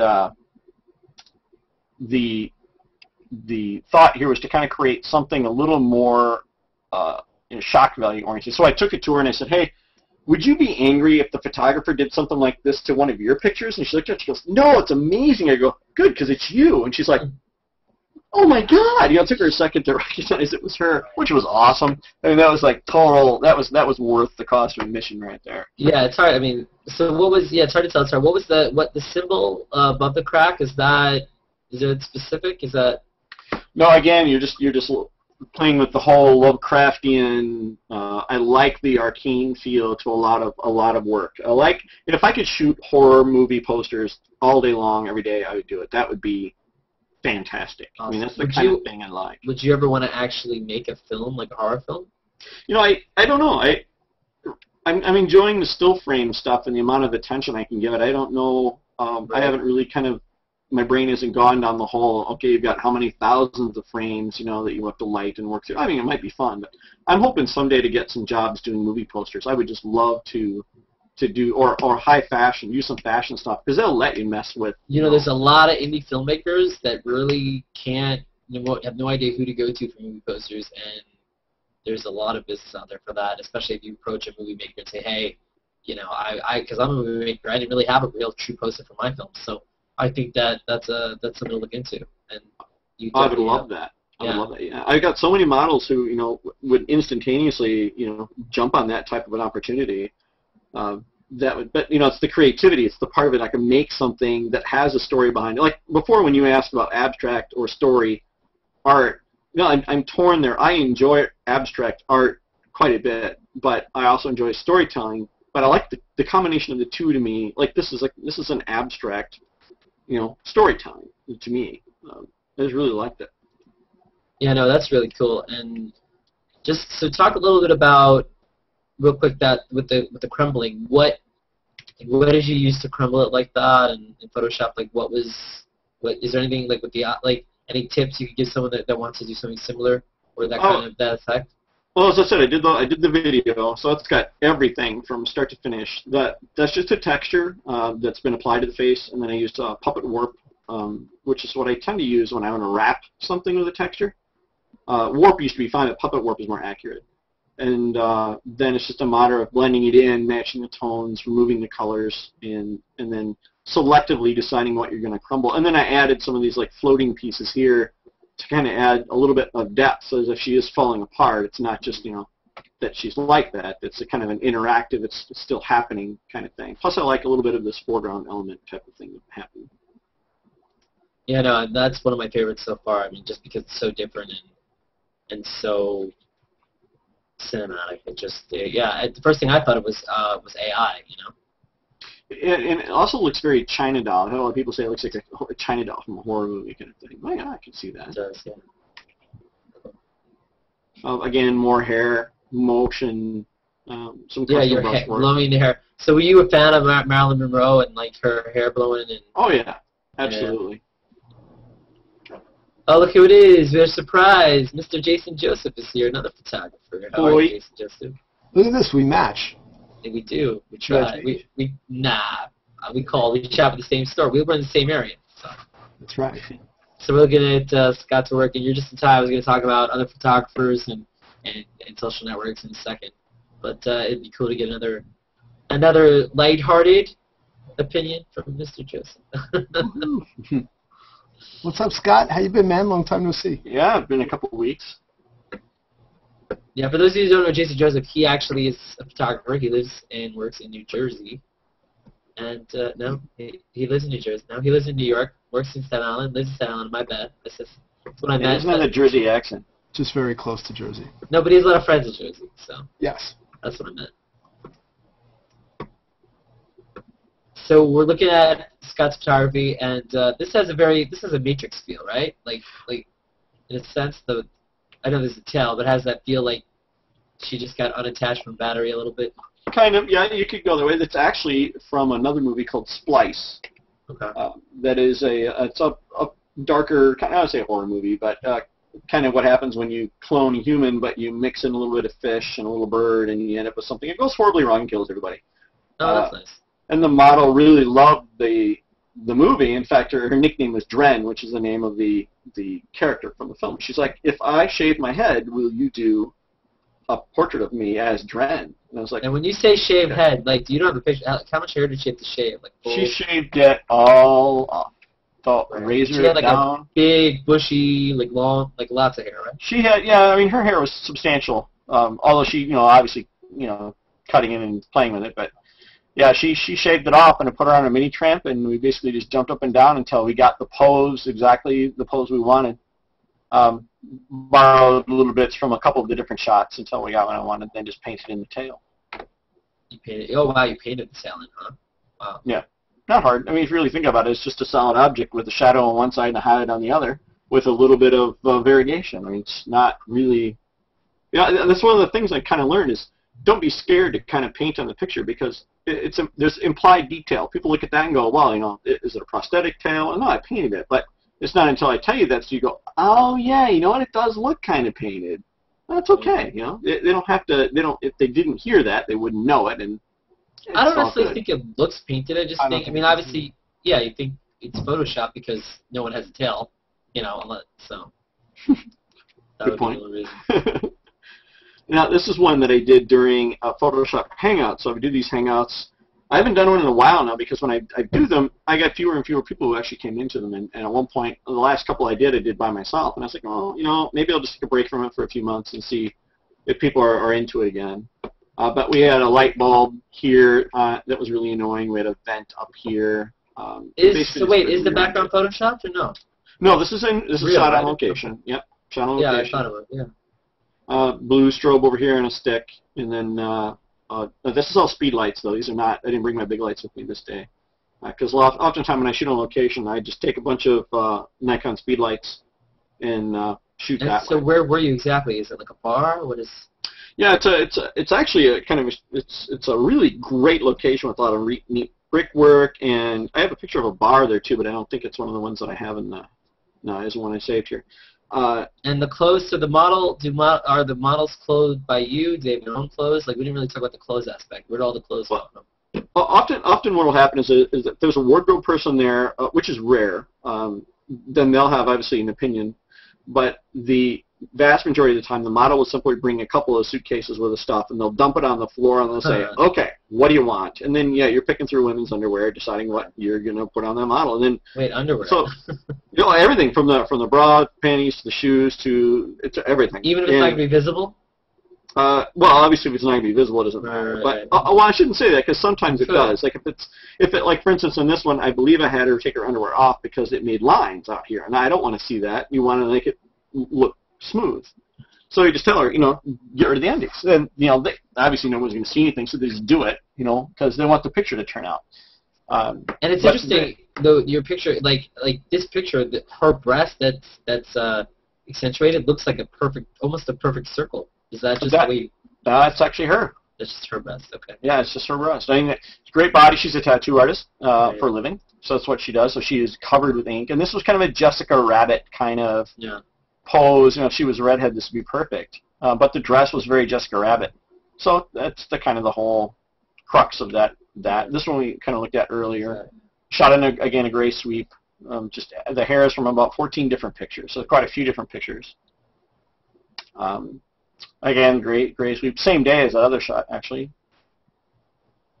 This one has that. She almost looks like the chick from Walking Dead. And it looks like there's zombies being blown up behind her. I love the light on her face in that shot. Yeah, it's one of those rule breakers. It's not lit. What kind of lighting is that? Is it a Rembrandt? Is it it isn't really anything. It's just there. It's dramatic. I mean, one of my favorite quotes is, "It's not what you light that's important. It's what you don't light that's important." Yeah. So every picture needs to have shadow, and if it doesn't, you're taking a three-dimensional object, putting it out as a two-dimensional representation, being a photo, and then expecting someone to look at it and go, wow, that looks flat or uninteresting. That's, I think, where HDR is kind of breathed new life into a lot of photography is because people could look at it and go, wow, it's almost as good as what it was when I saw it in real life, because the dynamic range of the picture now is about the 12 or 15 stops that my eye is instead of the 4 stops of the camera. I think the shadow and tone is a huge part of photography, and it's all about light. And the people who just take the snapshots or use the on-camera flash, you're missing so much of, you're not going to get a shadow with an on-camera flash. Just turn it off. And that's why I'm jealous of all these film sets that they can afford. I've been on tons of them. They can afford to light the entire thing, and then they'll slowly take light away, which is like pretty cool to watch. Yeah, I would love to shoot on a film set someday. Just the props and the rooms. I mean, it can do so much storytelling. I'm stuck with the gray sweep. Although we do have, we have almost 3,000 square foot of studio now. So we've got a couple cars we're going to be pulling in there, and so you're going to see a lot more car photos coming up, and more motorcycle photos in the coming months, because I'm going to have one to fiddle with. And then we're going to build sets and do some other stuff. Like I want to do a vampire pinup shoot. So in a couple of months, you'll start to see those wander in. So we might do a mausoleum set with a coffin, and we'll play around with it. Well, that'd be cool. Like you talked about movie posters. I think maybe just making fake movie posters would be kind of cool. Oh, it's certainly something I might do with some of these, but I don't know if the words detract from the photo. But you're right, it certainly could. Well, you can make the words funny. Yeah, I mean, how the movie could be called Vampires doesn't have to be like an original stuff like that, True. But Jason does photography, and I know he is very opinionated when it comes to HDR. If you want to jump in and just talk, no, you're good. Oh, gosh. Scott knows where I stand on HDR. To me, HDR should stand for highly degraded rendering, and I think it's akin to, in the photography world, it would have to be the distant cousin in the painting world of black velvet Elvis paintings. It's a tool that has a great purpose in photography, as Scott, I'm sure you'd agree. It's great when it's wielded properly, but it's just been abused, and it's turned photography on its head for the general public, because people are starting to think that this is okay and this looks good, and I think it's hard. So you're saying it's being overused? You're saying that it should be used for special occasions and people are just using it like... Yeah, when it's used as a tool and it's used as something that extends the dynamic range so that you can get a better sense of a place or a thing the way our eye is meant to see it, that's great. But when you lean on it like a crutch and you start making images of things that aren't really all that interesting when you take that crutch away, and you push and push and push, and you make colors that are just completely unnatural. The halos around the objects. Yeah, there's halos, and then fluorescent greens and grass, and it's just there's not an attention to detail that the masters of people that I'm actually the lineage of that taught how to print a print. There's not that attention to every single tone in the image. And like Scott says, not only the light that's there, but the light that's not there. Now people are pushing this effect and they're looking back at the whole of it, and they go, it looks good. Yeah. But you can show me any of these pictures, and I'll say, well, what about this blockage of black right here? And what about this here? It's not like this over here in this other area. And I see these things. And when is it okay? When is it artistic and it's okay, that's artistic, and when is it like just? Well, I mean, because there's an artistic license, right? Well, here's the I guess. It's almost the same thing with Photoshop filters. You can throw a solarized filter on anything and say, look, I made art, because you've got a really horrible picture. It isn't compositionally got anything going for it. It's lit poorly, it's posed poorly. It's not a good picture. So in order to save it, you make it black and white, add noise, solarize it, or crank the HDR up on it and say, look, I saved the picture. Now it's a good picture. Well, no, it's just dramatically different.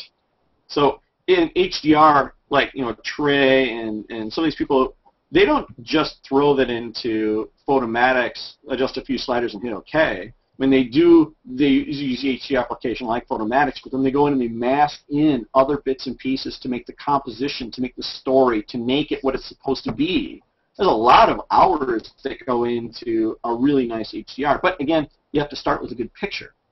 And I think that's really, I think Jason's agree. If you don't have a good picture, turning it into a massive HDR fanfare is not going to save it. It's just now it's an ugly nasty picture.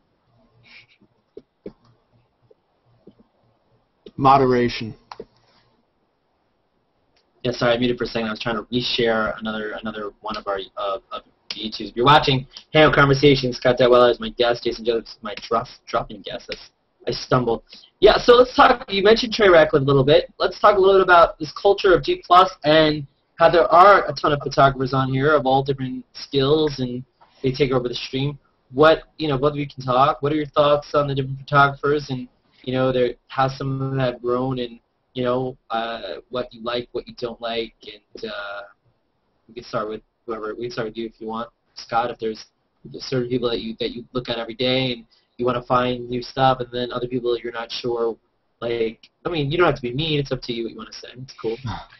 Well, I have so many circles, and I try and organize. I'm maybe a little anal about it. I have my photographers organized. I have my inspirational circle, and those are the people that I look at and say, I want to see what they're posting. And a few of them are those annoying G+ users that just constantly reshare everything. Like in a minute, they may share 6 things. So look at their stream, and it's like just a spew of stuff. But there are 2 or 3 of those people.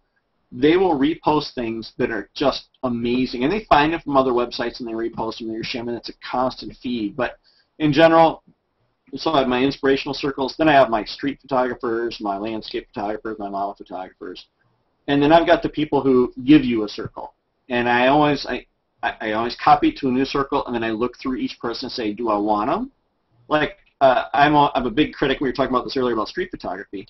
Just because you took it and turned it into a black and white does not make it a street photo worthy of the digital bits it's on. It's got to have a composition. It has to tell a story. It should be a decent piece of art before you turn it into a black and white photo and then call it street art. So there's so many street photographers that I've seen on Google Plus that I'm just like, I have no interest in following this person. But then there's a couple that are just amazing, and I'm like, wow.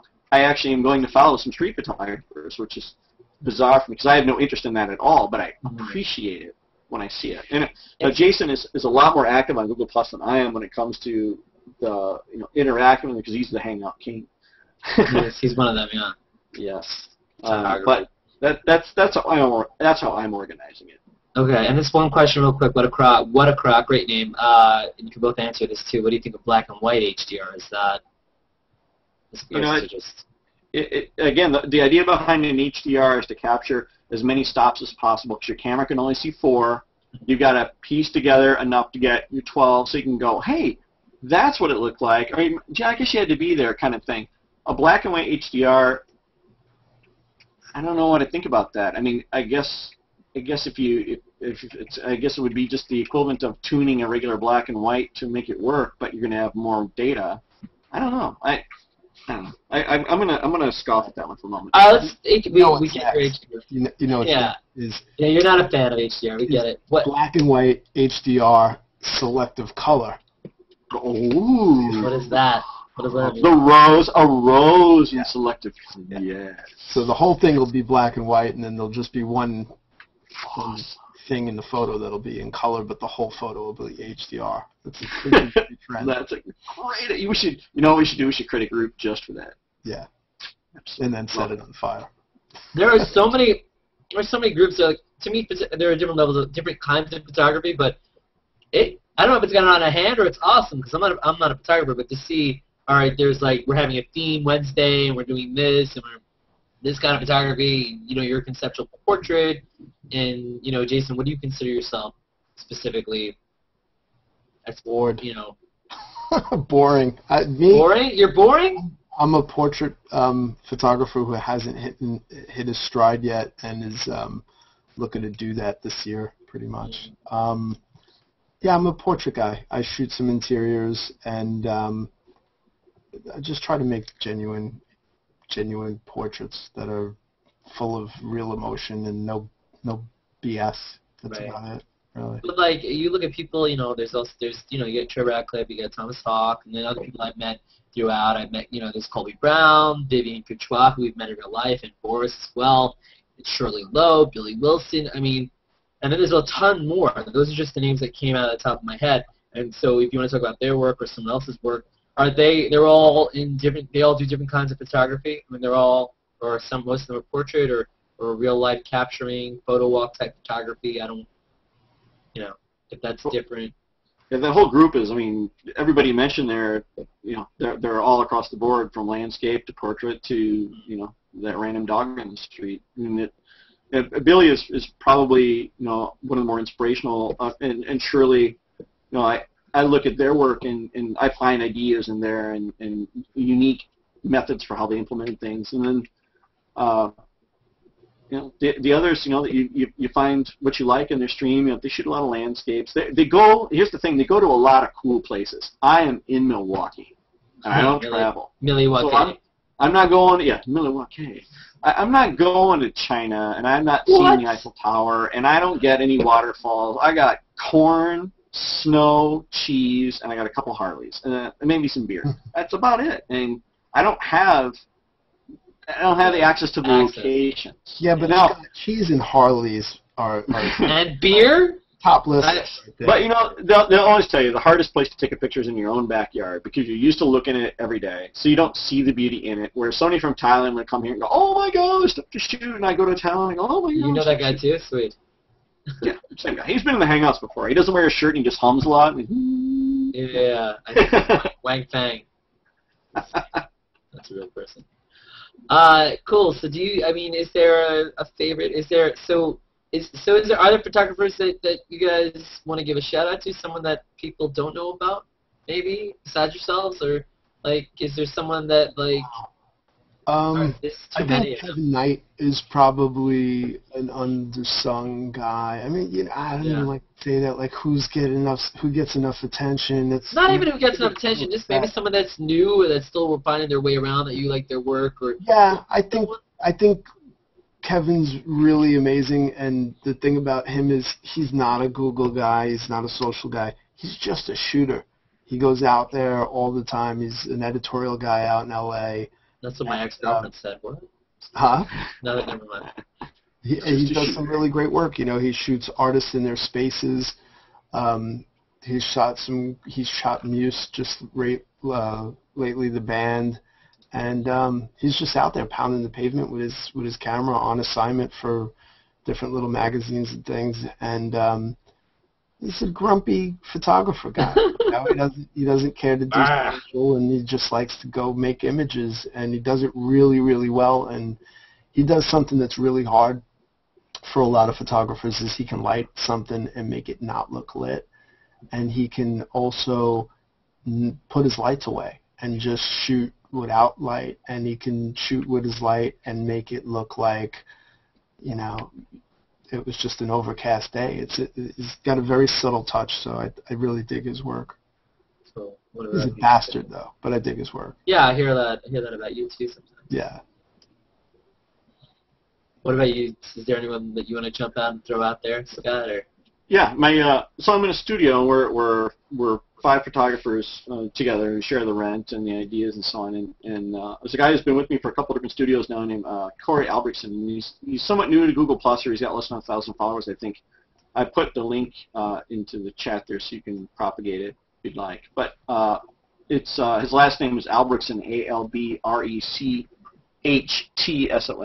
Corey. And he's a photographer for a living, but he shoots furniture and so on for a company that makes products and sells them in the nursing home industry. So all day long he's shooting lamps and waste baskets and stuff like that. The man can light like nobody's business. Just an amazing photographer.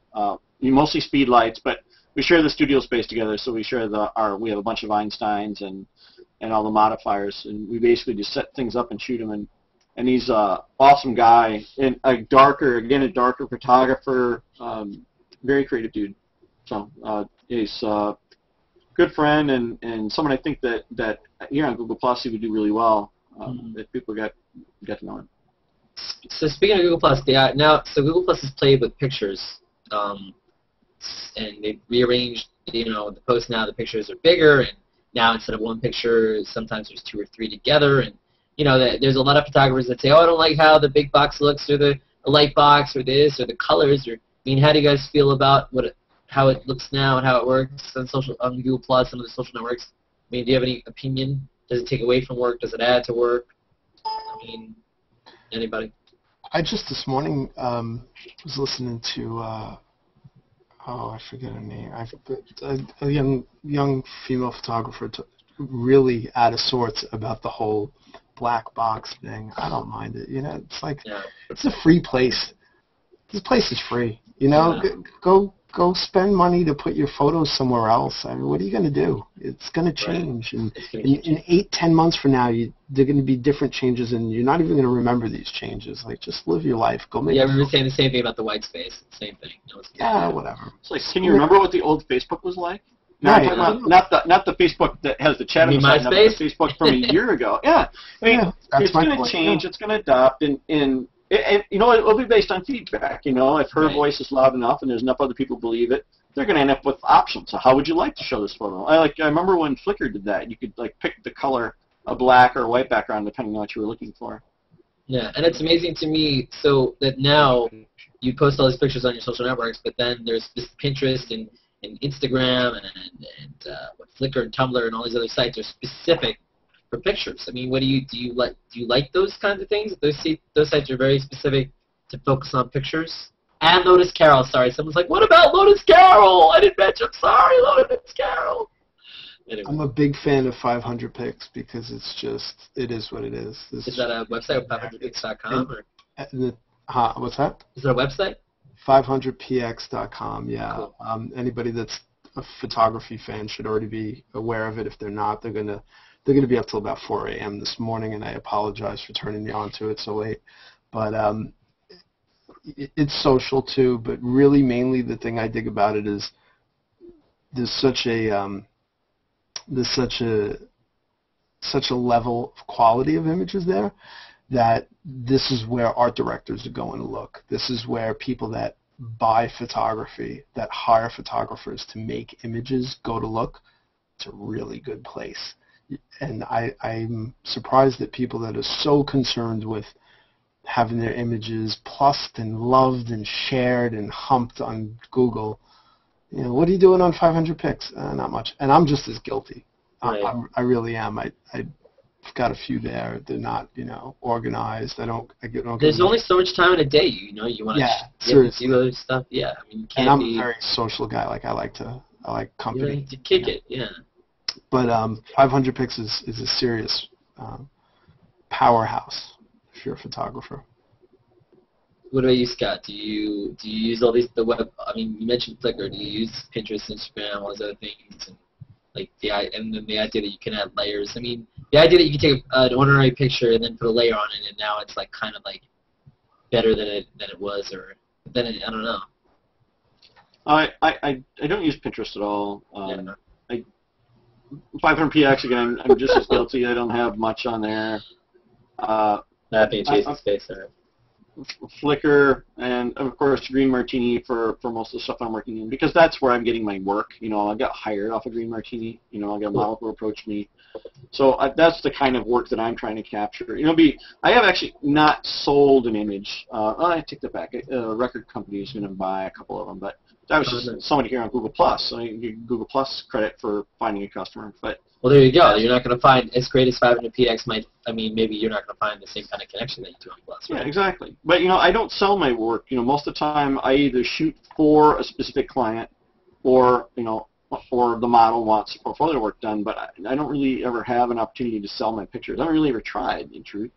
Maybe 500px will work, but my goal is to try and get the shooting dates. I want someone to hire me to shoot. Like I've got next Thursday, I've got a shoot with a magazine here that's local. I've got, I do work with the Miss Wisconsin pageant, so I shoot for the Miss America group, and then I do some different things. I don't shoot senior portraits, and I might shoot a wedding or two, but it's got to be interesting, and I won't shoot the receptions because I'm not into that whole people with food in their mouths. I want to light everybody and pose everybody, so I'm so particular, I would do engagement photos all day long. Though. That's fun because the bride will listen to you. You pose or you light or you make beautiful art. So that's what do you? Yeah, I would agree though. 500px is a great site for eye candy though. Cool. 500px it is, and also. Or don't forget DeviantArt. DeviantArt too. DeviantArt I've heard of. So what do you guys think of paparazzi? Are those pictures awful? Are they just bastards? Or do you think or is there an art to it? I don't even consider it photography. Truthfully, No?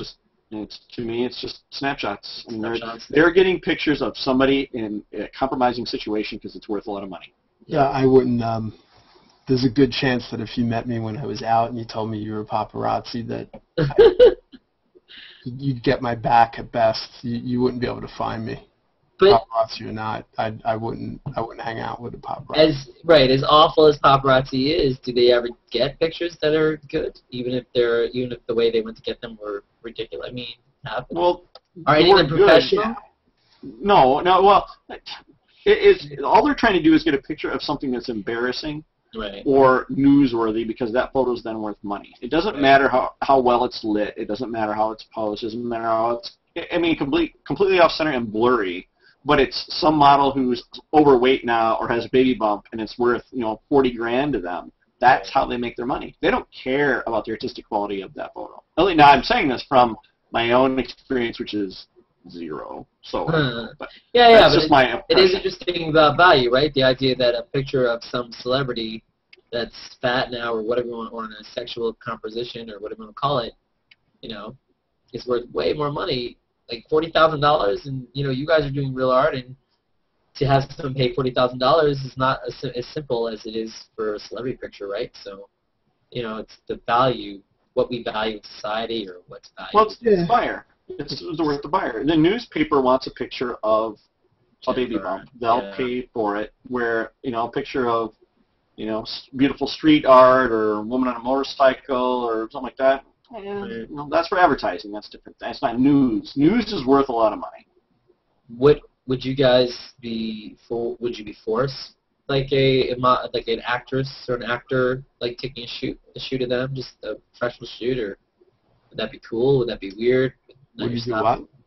I would love that. Yeah, a celebrity shoot. Yeah, celebrity shoot.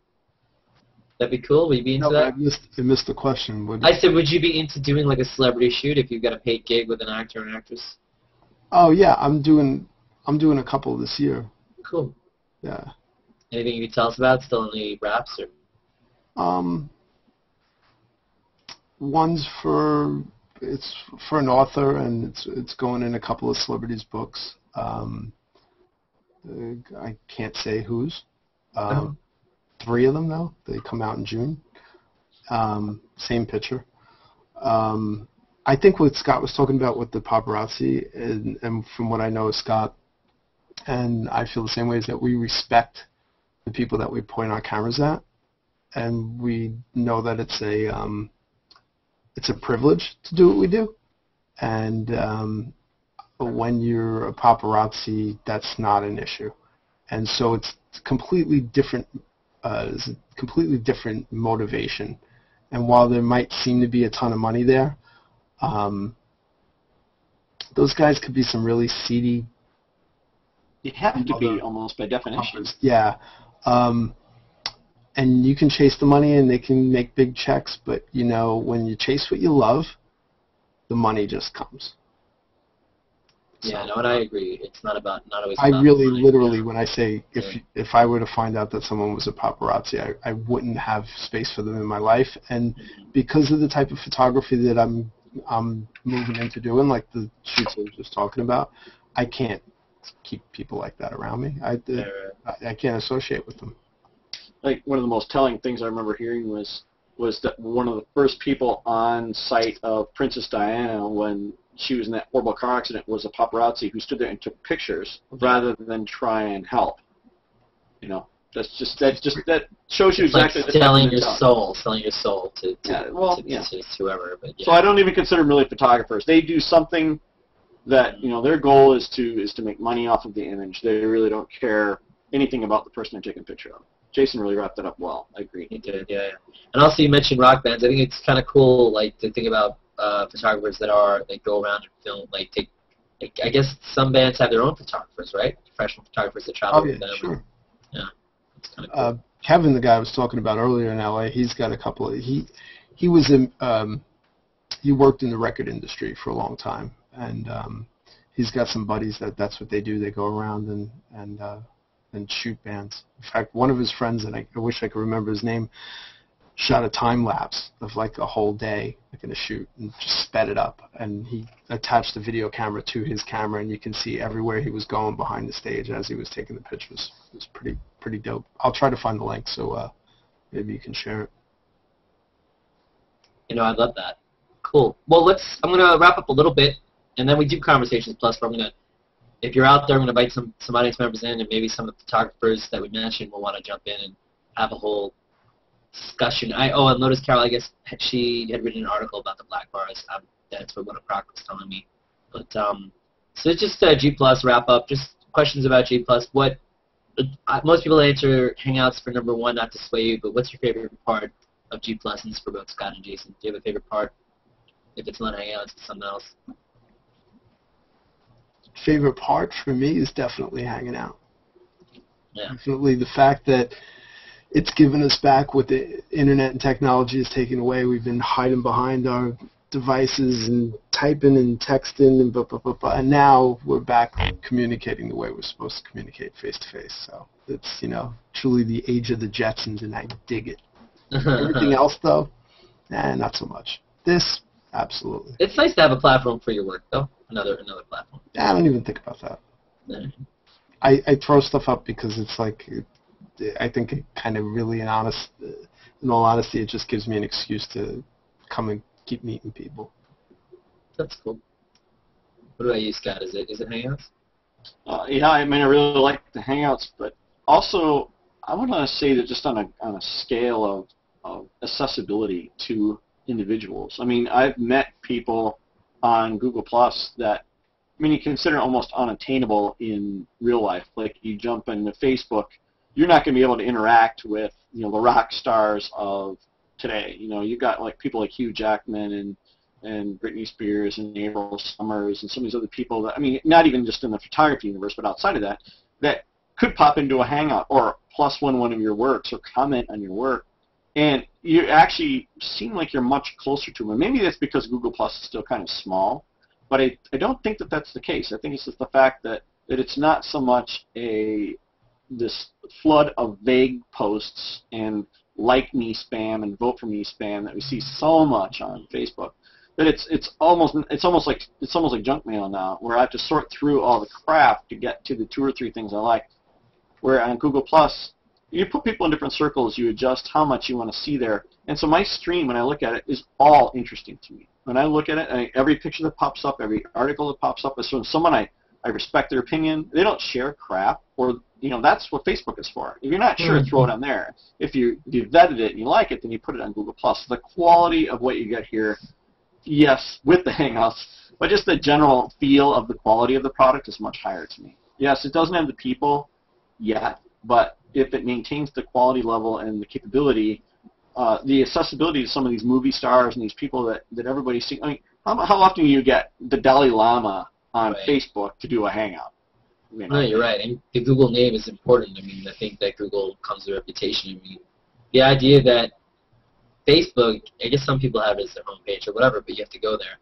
That Google is most people's homepages, your phone, Google is there. It's part of it. It's not something separate. So there is that was already built in. I think there's a whole debate about whose privacy is better, Google or Facebook, and who's going to get what, and da-da-da. But at the end of the day, people are getting themselves out there, and let's be honest, we all have phones and things like that, and our data, whatever, people are going to find us and track us, and who cares? Unless you're a criminal, what does it really matter, right? Cool. What feature, is there a feature from a photography point of view, standpoint, I can't even talk, point of view, or some kind of overall feature that you would love to see that hasn't been yet, or anything that comes to mind that you love, photography related, or I think that all pretty girls should have to have their phone numbers here, right? Only pretty girls? Okay. Should there be a hot or not system, too, where you can rate them?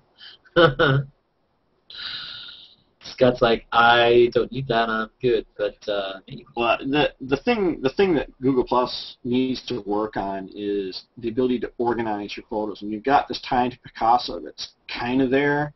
It's very difficult right now. If you name a photo, once you upload it, it's almost impossible to rename it because you've got to go back into the web version of Picasa and fix it. And that whole mess, it's just a convolution of products that are bolted together. I see that it's going to be streamlined sooner than later, but right now I find that tenuous. And the ability to post multiple pictures per post has been an issue, although you mentioned that's changed. I haven't experienced that yet. I can see this becoming more of a blog stream of sorts. You know, the quality of the posts on Google Plus is so much higher, and it's not just the unhappy face and then the barrage of, oh, what's wrong? What's wrong? You know, that doesn't happen on here. This is you get a high quality, lengthy share of information that people like or don't like or share or what have you. I think the posting multiple pictures per article will be important, but otherwise, I like it. There's nothing really to dislike about it other than the organization.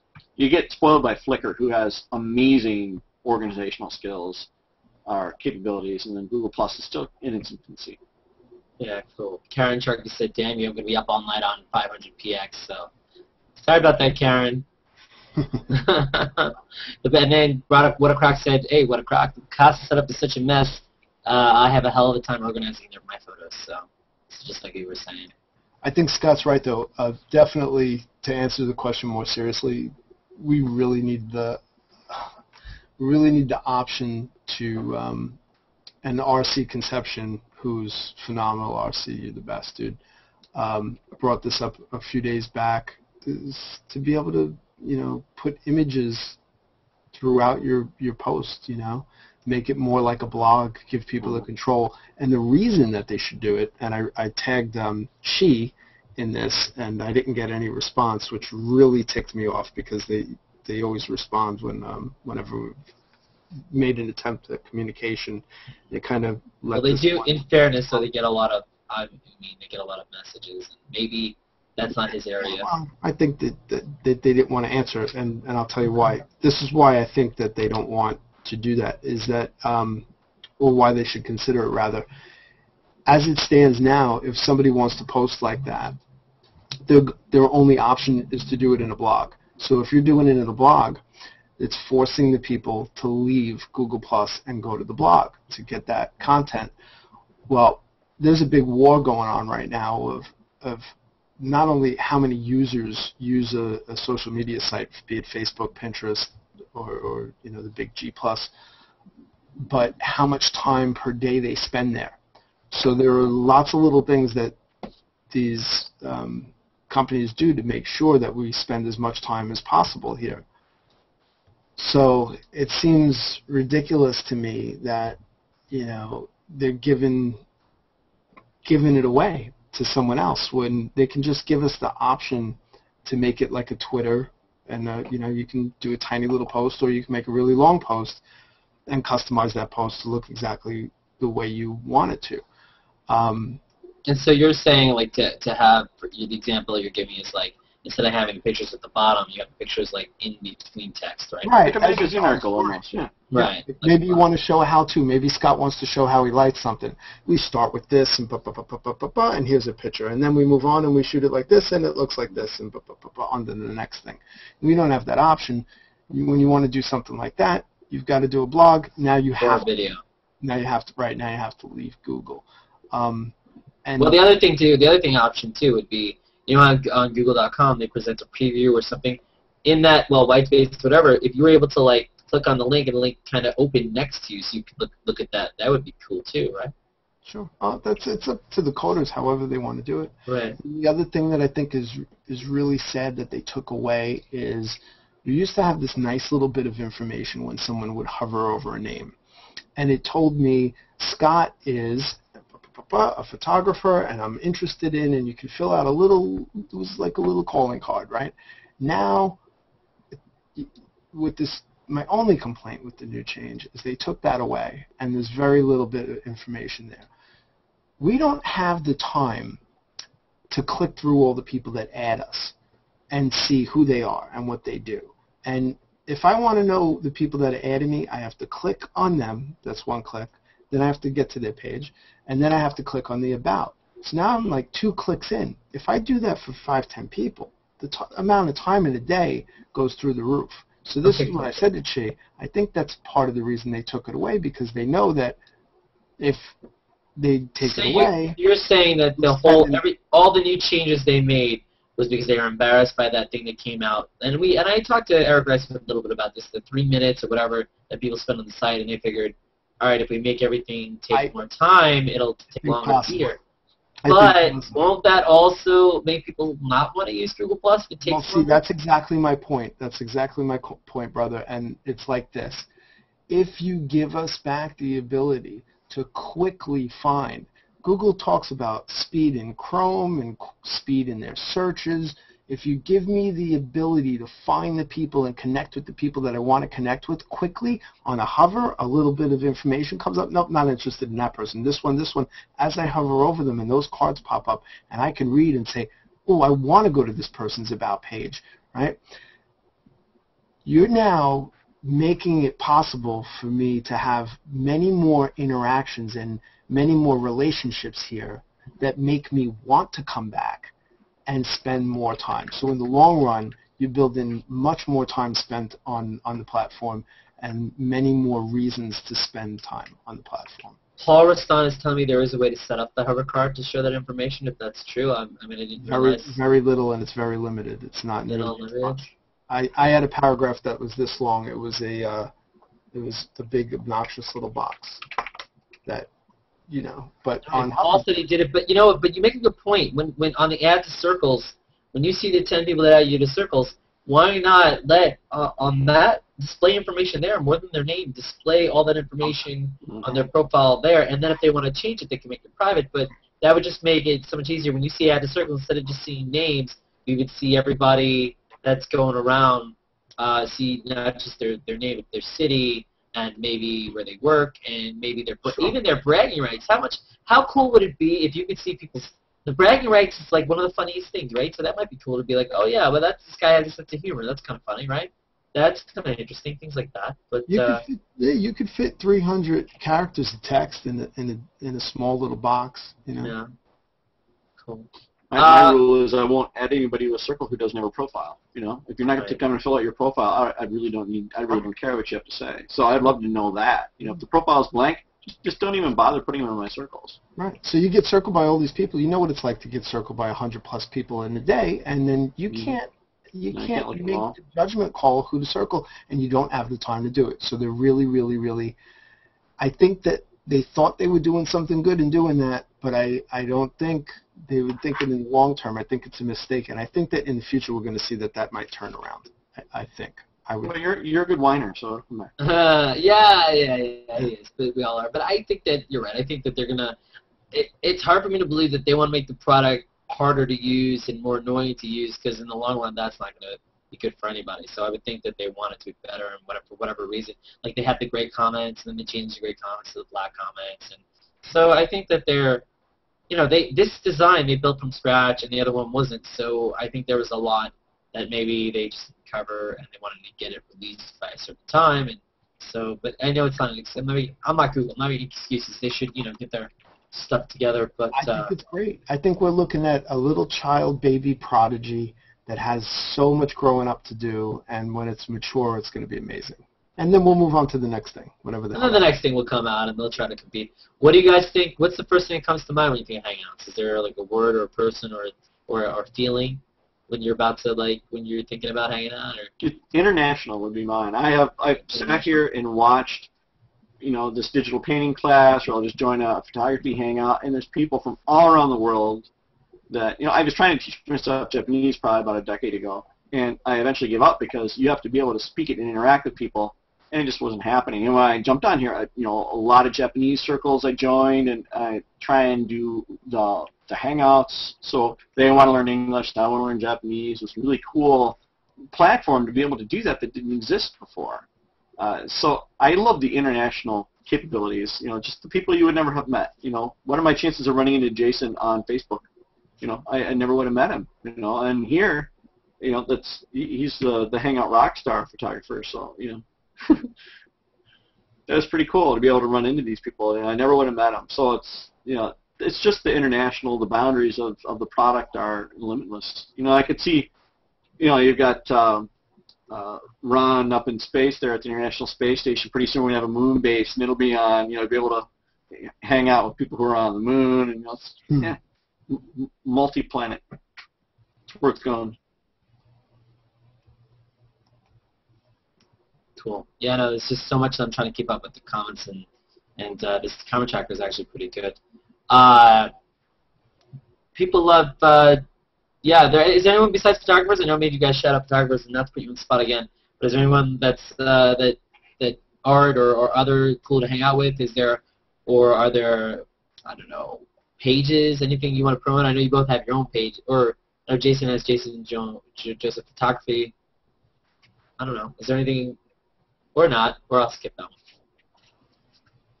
I have a theme on Mondays. I sponsor or curate Modeling Monday for people who want to, you know, post pictures of models that they took, or a well done portrait. It doesn't have to be a professional model. It's just a well done, well lit, cared for portrait. Yeah, I saw there was Wet Wednesdays, and at first that sounded a little sexual, but it turns out that's just pictures of the water or something like that. I like the themes. If you're looking for something to shoot, and you're like, well, I really don't know what I want to do today, you know, look at the themes for the day and go, okay, well, I'll go take a picture of a toad somewhere. It's Toad Thursday. It's Tree Tuesday. It's, you know, I think that's kind of fun. It gives people a goal. You know, some of us, you know, we're starving for what we want to shoot, and to be able to go out and say, well, here's 4 ideas for things that people are saying, if you post this today, I might reshare it.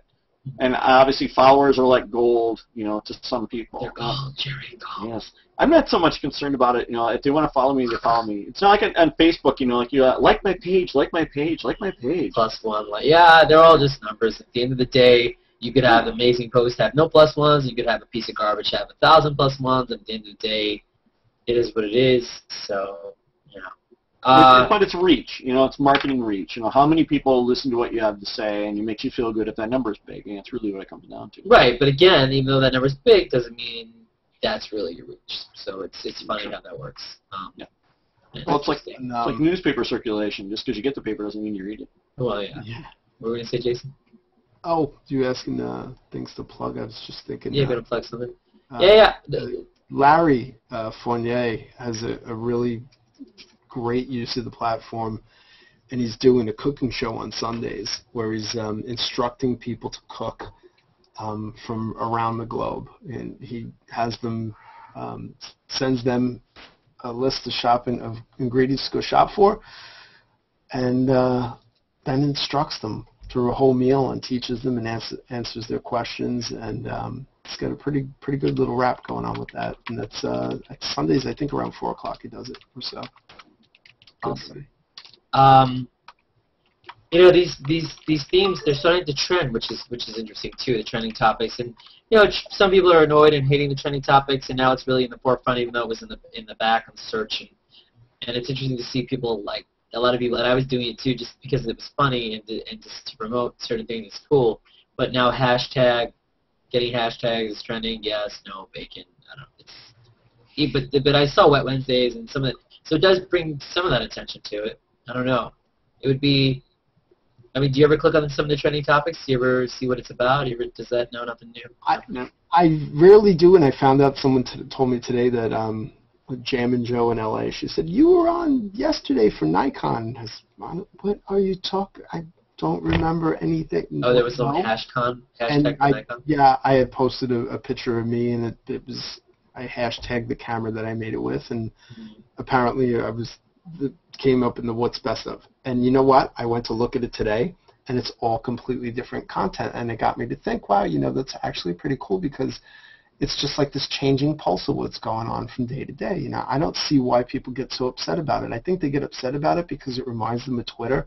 And people are very, like, platform specific and loyal, and I don't know where this loyalty comes from, in this sense of pride. Like, you didn't make Google Plus, you know? Like, what do you... It's like if I make a photo and you like Scott's photo better than mine, like, What am I gonna scream up and down because you like his photo? Although it would be entertaining, but no, you don't have You know, whatever happened to just acceptance? I think we need a lot more of that. Yeah. But, well, there's a lot of jealousy in life, not just on Google Plus, and so Yeah, I think it's cool to be able to poke in and see what's going on, like in a little ticker or just hey, this word's hot, and it might be ridiculous why it's trending, but whatever. Yeah, there's a lot of it's one man's treasure is another man's garbage. Yeah, it's curious. I don't see any harm in it. And so you guys are in agreement that you don't like cat pictures, dog pictures, and animated GIFs, or? I don't know. If they flood my stream, then I get annoyed with them. But as I said, some of them are great, some of them are... the thing about the trending topics that bothered me before is it'll be some dumb animated GIF, and it'll have like 900 million pluses or something, and it's all I see every time I look at it. I'm like, okay, I don't want to see that anymore. If it were like a change, like hashtags, I love the hashtags because that is a constant changing thing. So the trending topic, I think I have a different opinion of than the old hot posts or whatever it was called, which I did not appreciate. And actually, they still exist. I mean, it says Explore, but when you hit Explore, it still says the title of what's hot on it. So, which is whatever. I don't know. I look at it, but I don't. Not religiously. Right. Okay. Jason, you can't stand cats, dogs, and any gifts, or depends on. Dude, I love animals. I don't know that I want to see 500 pictures of kittens with someone's clever nonsense scrawled across the top of them, taken with unless you laugh out loud and then taken with some Kodak disc camera left over from 1988, processed at CVS. Yeah, I don't know. Do they ever do something like that where they get a bunch of photographers and they like, here's like an iPhone, and now you guys now have 2 hours to go out there and take the iPhone pictures, and then I mean it's still I know there's the focus and the lighting and everything, but I don't know. Is that's not necessarily a true way to determine it, but isn't it more about what you're capturing, what your vision is, and how you're doing it? Isn't like that like if somebody knows all the techniques, they know the lights, they know the focus, they know everything, yet and then someone else doesn't, but the person that doesn't is capturing more interesting things. Isn't it more about that or not? Oh yeah, absolutely. Like your subject matters. Yeah, sure. Yeah. Absolutely. Well, it's like my wife tells me we're taking pictures of her birthday. She's like, you don't have to light this. Just capture the moment. And at the end of the day, you either have a picture of the birthday or you don't have a picture of the birthday because you took the time to go get your light and then it was done. And so capture the moment. Yeah. Capture the moment. Yeah, it may not be a piece of art, but at the end of the day, it's either a memory for you. There's a lot of different goals for photography. So if people, like the picture that they took, like there's some horrible pictures of models that I've seen, and it's on a wrinkled sheet, and she's wearing some awful outfit, and the pose is bad, but the photographer remembers that moment and says, I had a great connection with the model. She was really pretty, and I was really creepy, and I really like that. So I'm going to post it because I have a happy memory with that picture. That evokes an emotion. To them, that picture has meaning. So I guess it's at the end of the day, it's your picture. The art is in the eye of the beholder. And we all have an opinion on what paparazzi shoot, but then they have an opinion on what we shoot. It's art. It's amazing to me. I mean, sometimes I'll see the sky and the colors in the sky. They're just awesome that I want to take a picture of it, and I'm sure you guys can do without all these like sunsets and sunrises. You've seen them all, or like, do you think that too many people overdo that? It's not about the photo. It's not about like that it's a photo of a cat or a photo of anything. Like, I dig photography. I've always dug photography since I was a little kid. I'm a visual person. I like to see pictures of things that are taken well. I like, technically awesome pictures that look beautiful, and I like really crappy, grainy, crappy camera photos of really awesome things. Like, who doesn't want to see someone that looks like they're falling off of a cliff, whether it was taken with a great camera or, just... I like pictures that tell the moment, that show a funny thing happen. Like, they might not be pretty to look at, but you can see that in that picture that it shows something crazy happened, or some like someone was doing something or someone in the background. Like it tells us more of like you're there in the moment, tells you the story. It might not be pretty to look at, but you're like, oh wow, that's really cool. That's funny. Like the face and the hand and everything he's doing. What I think becomes an issue is what you see on social media sites, right? And I'm not saying here, I'm saying everywhere, you know, is you get these people that this is all they do. It's they just keep throwing one after the other these images out there, and it doesn't even matter to me if it's just really crappy images.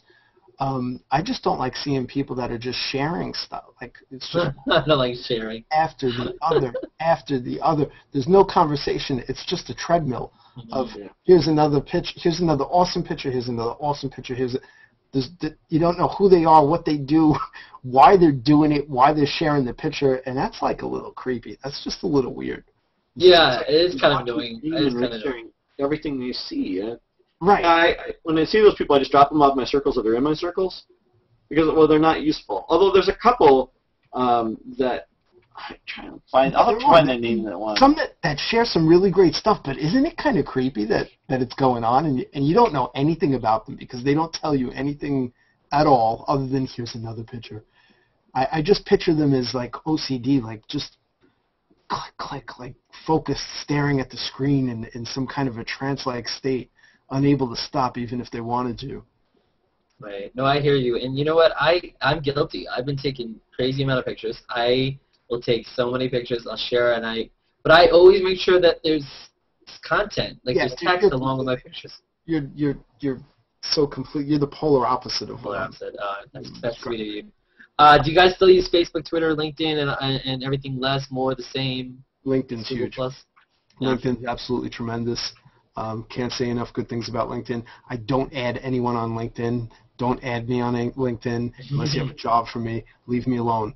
I'm about to be your friend anywhere, but I get a lot of requests on LinkedIn, and it's that's private, that's business. That's you heard it here first. Jason Joseph wants you to leave him the F alone on LinkedIn. Okay, bother him with Google Plus. That's it. Invite him to a hangout, especially if you're a pretty girl. But even if you're a pretty close to a pretty girl, that right. Moderately pretty girl. Moderately. Girl. If you're not pretty, but you have so many other amazing things, there's a chance. If you think you may be pretty 5 years from now, still. if you have something to offer. Scott, what about you? Now that we've lost our entire female audience. Yeah, I know I still use Facebook and Flickr and Twitter. LinkedIn a bit for the software stuff. Not so much for photography. Yeah, it's all good. But this is definitely my home. I mean, I spend way more time on Google Plus than I do on all the other ones combined. Cool. Pinterest for me is a lot of people that know me. Huge. In the 9 weeks that I've been on there, I've close to over 550 people that didn't know my blog existed that now know my blog exists. I got a call to shoot a job for a motorcycle outfit in September coming up that we're in the talks of doing, which was amazing. And cool. Also, I just kind of came across my radar today. If anyone's familiar with an app called SpringPad or a website called SpringPad, they're kind of like Evernote. They completely overhauled their system. Everything looks completely different, and they added social to it.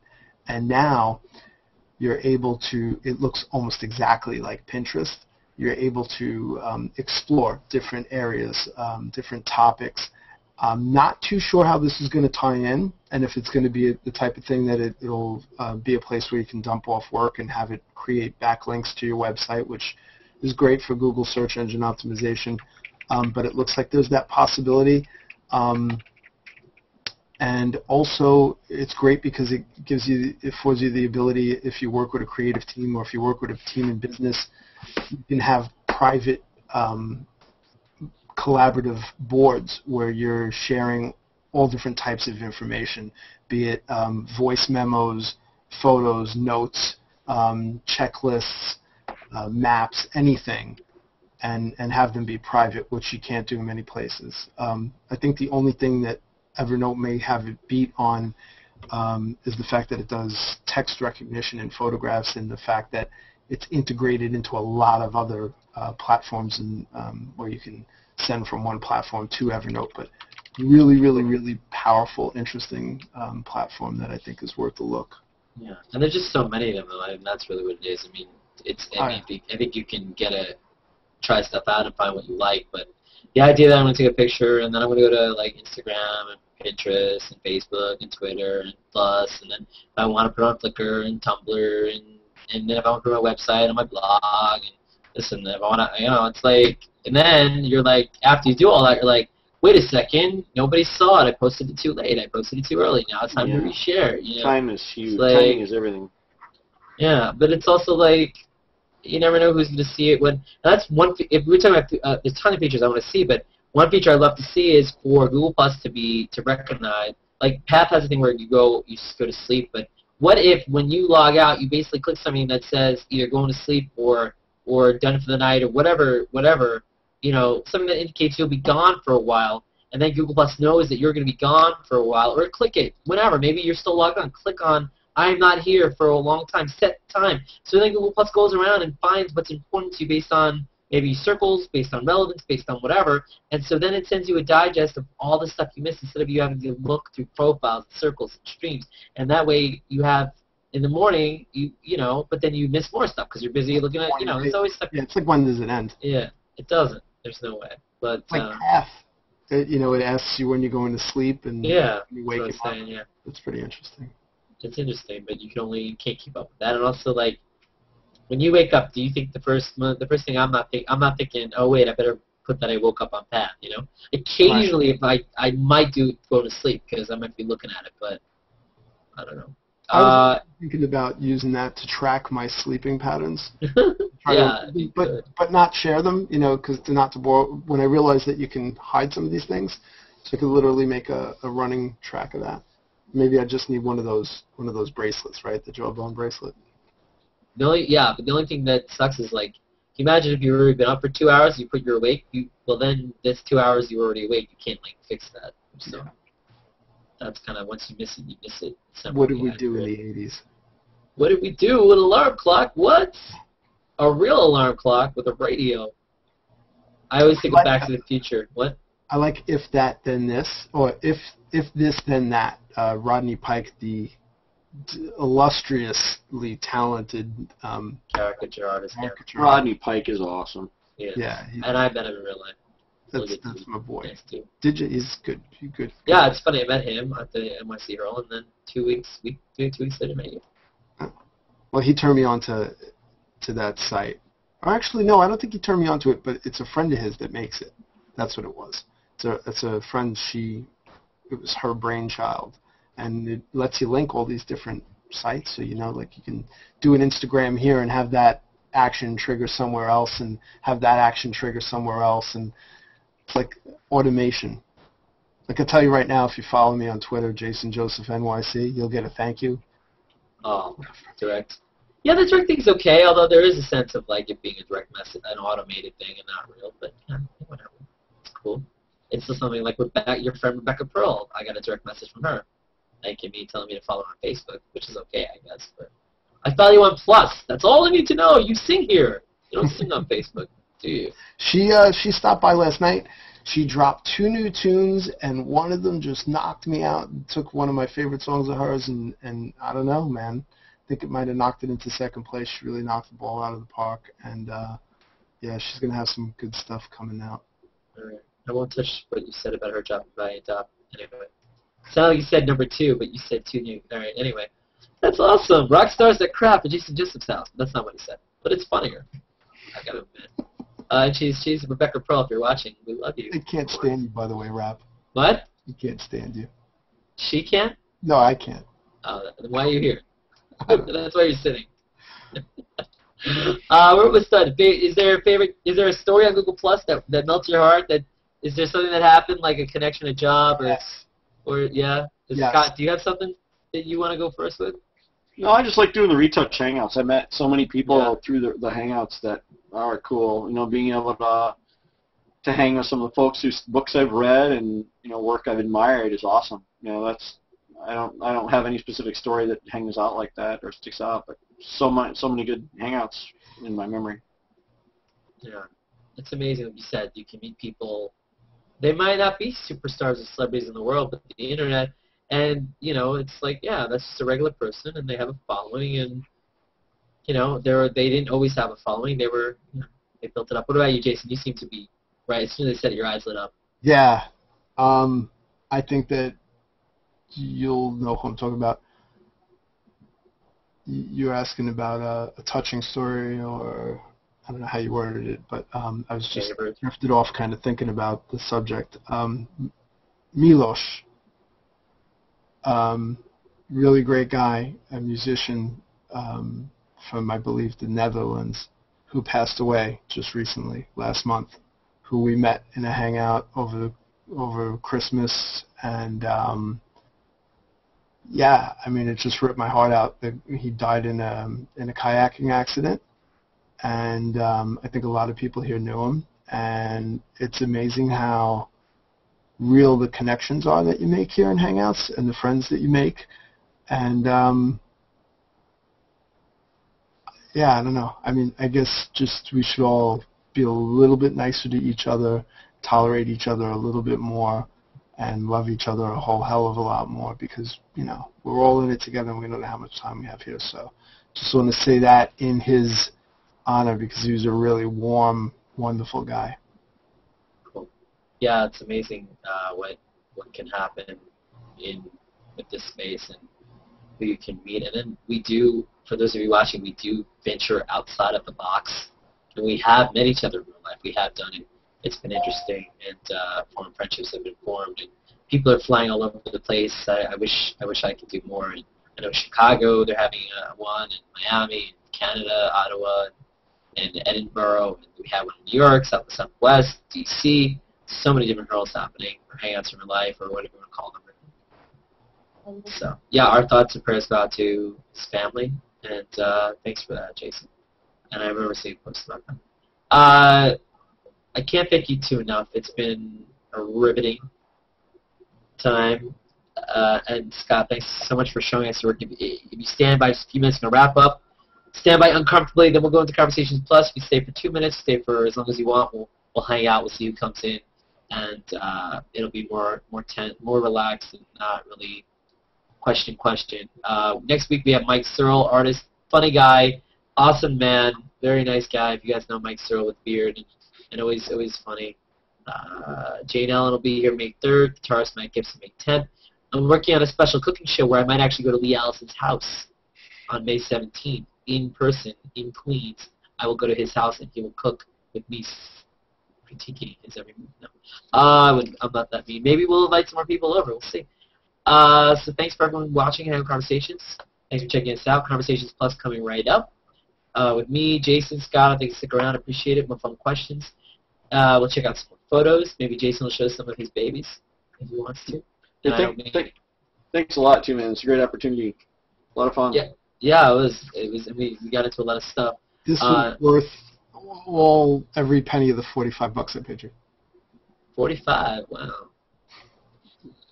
All right. So now that you know my going rates, if you'd like to pay me for being myself, anyway, Jason Joseph, funny. I'm gonna call you JJ from now on. He's like, I hate that, man. I hate that so much. I just so go through some photos, find some photographers if you haven't. Circle Jason and Scott, and if you want to, and a bunch of different ones. We mentioned them again. Keith, was it Scott something? Corey Albertson. Corey Albertson, and Jason, mention yours again. Kevin Knight. And Kevin Knight. And so check that out, and you can hashtag photography, find people, pictures, and some of these memes, not memes, pages, I should say, hashtags. I get sometimes the memes and the hashtags get confusing. But so go out there, and even if Jason and Scott don't care, go out, snap some pictures, put your pictures up, and if you see something that really gets you, inspires you, and you want to capture something, capture it, put it up, and let people know why or what or not. I mean, we didn't talk about that. We'll talk about it in Conversations Plus, like about explaining your photos or not. I know a lot of people hate doing that, and most don't. But thanks again to all of you. Good night. Good night in all over the world, Alaska. And RIP to Dick Clark, who himself, great host, and many memories. New Year's Eve won't be the same. And good night, everybody. Thanks for watching. Darkness.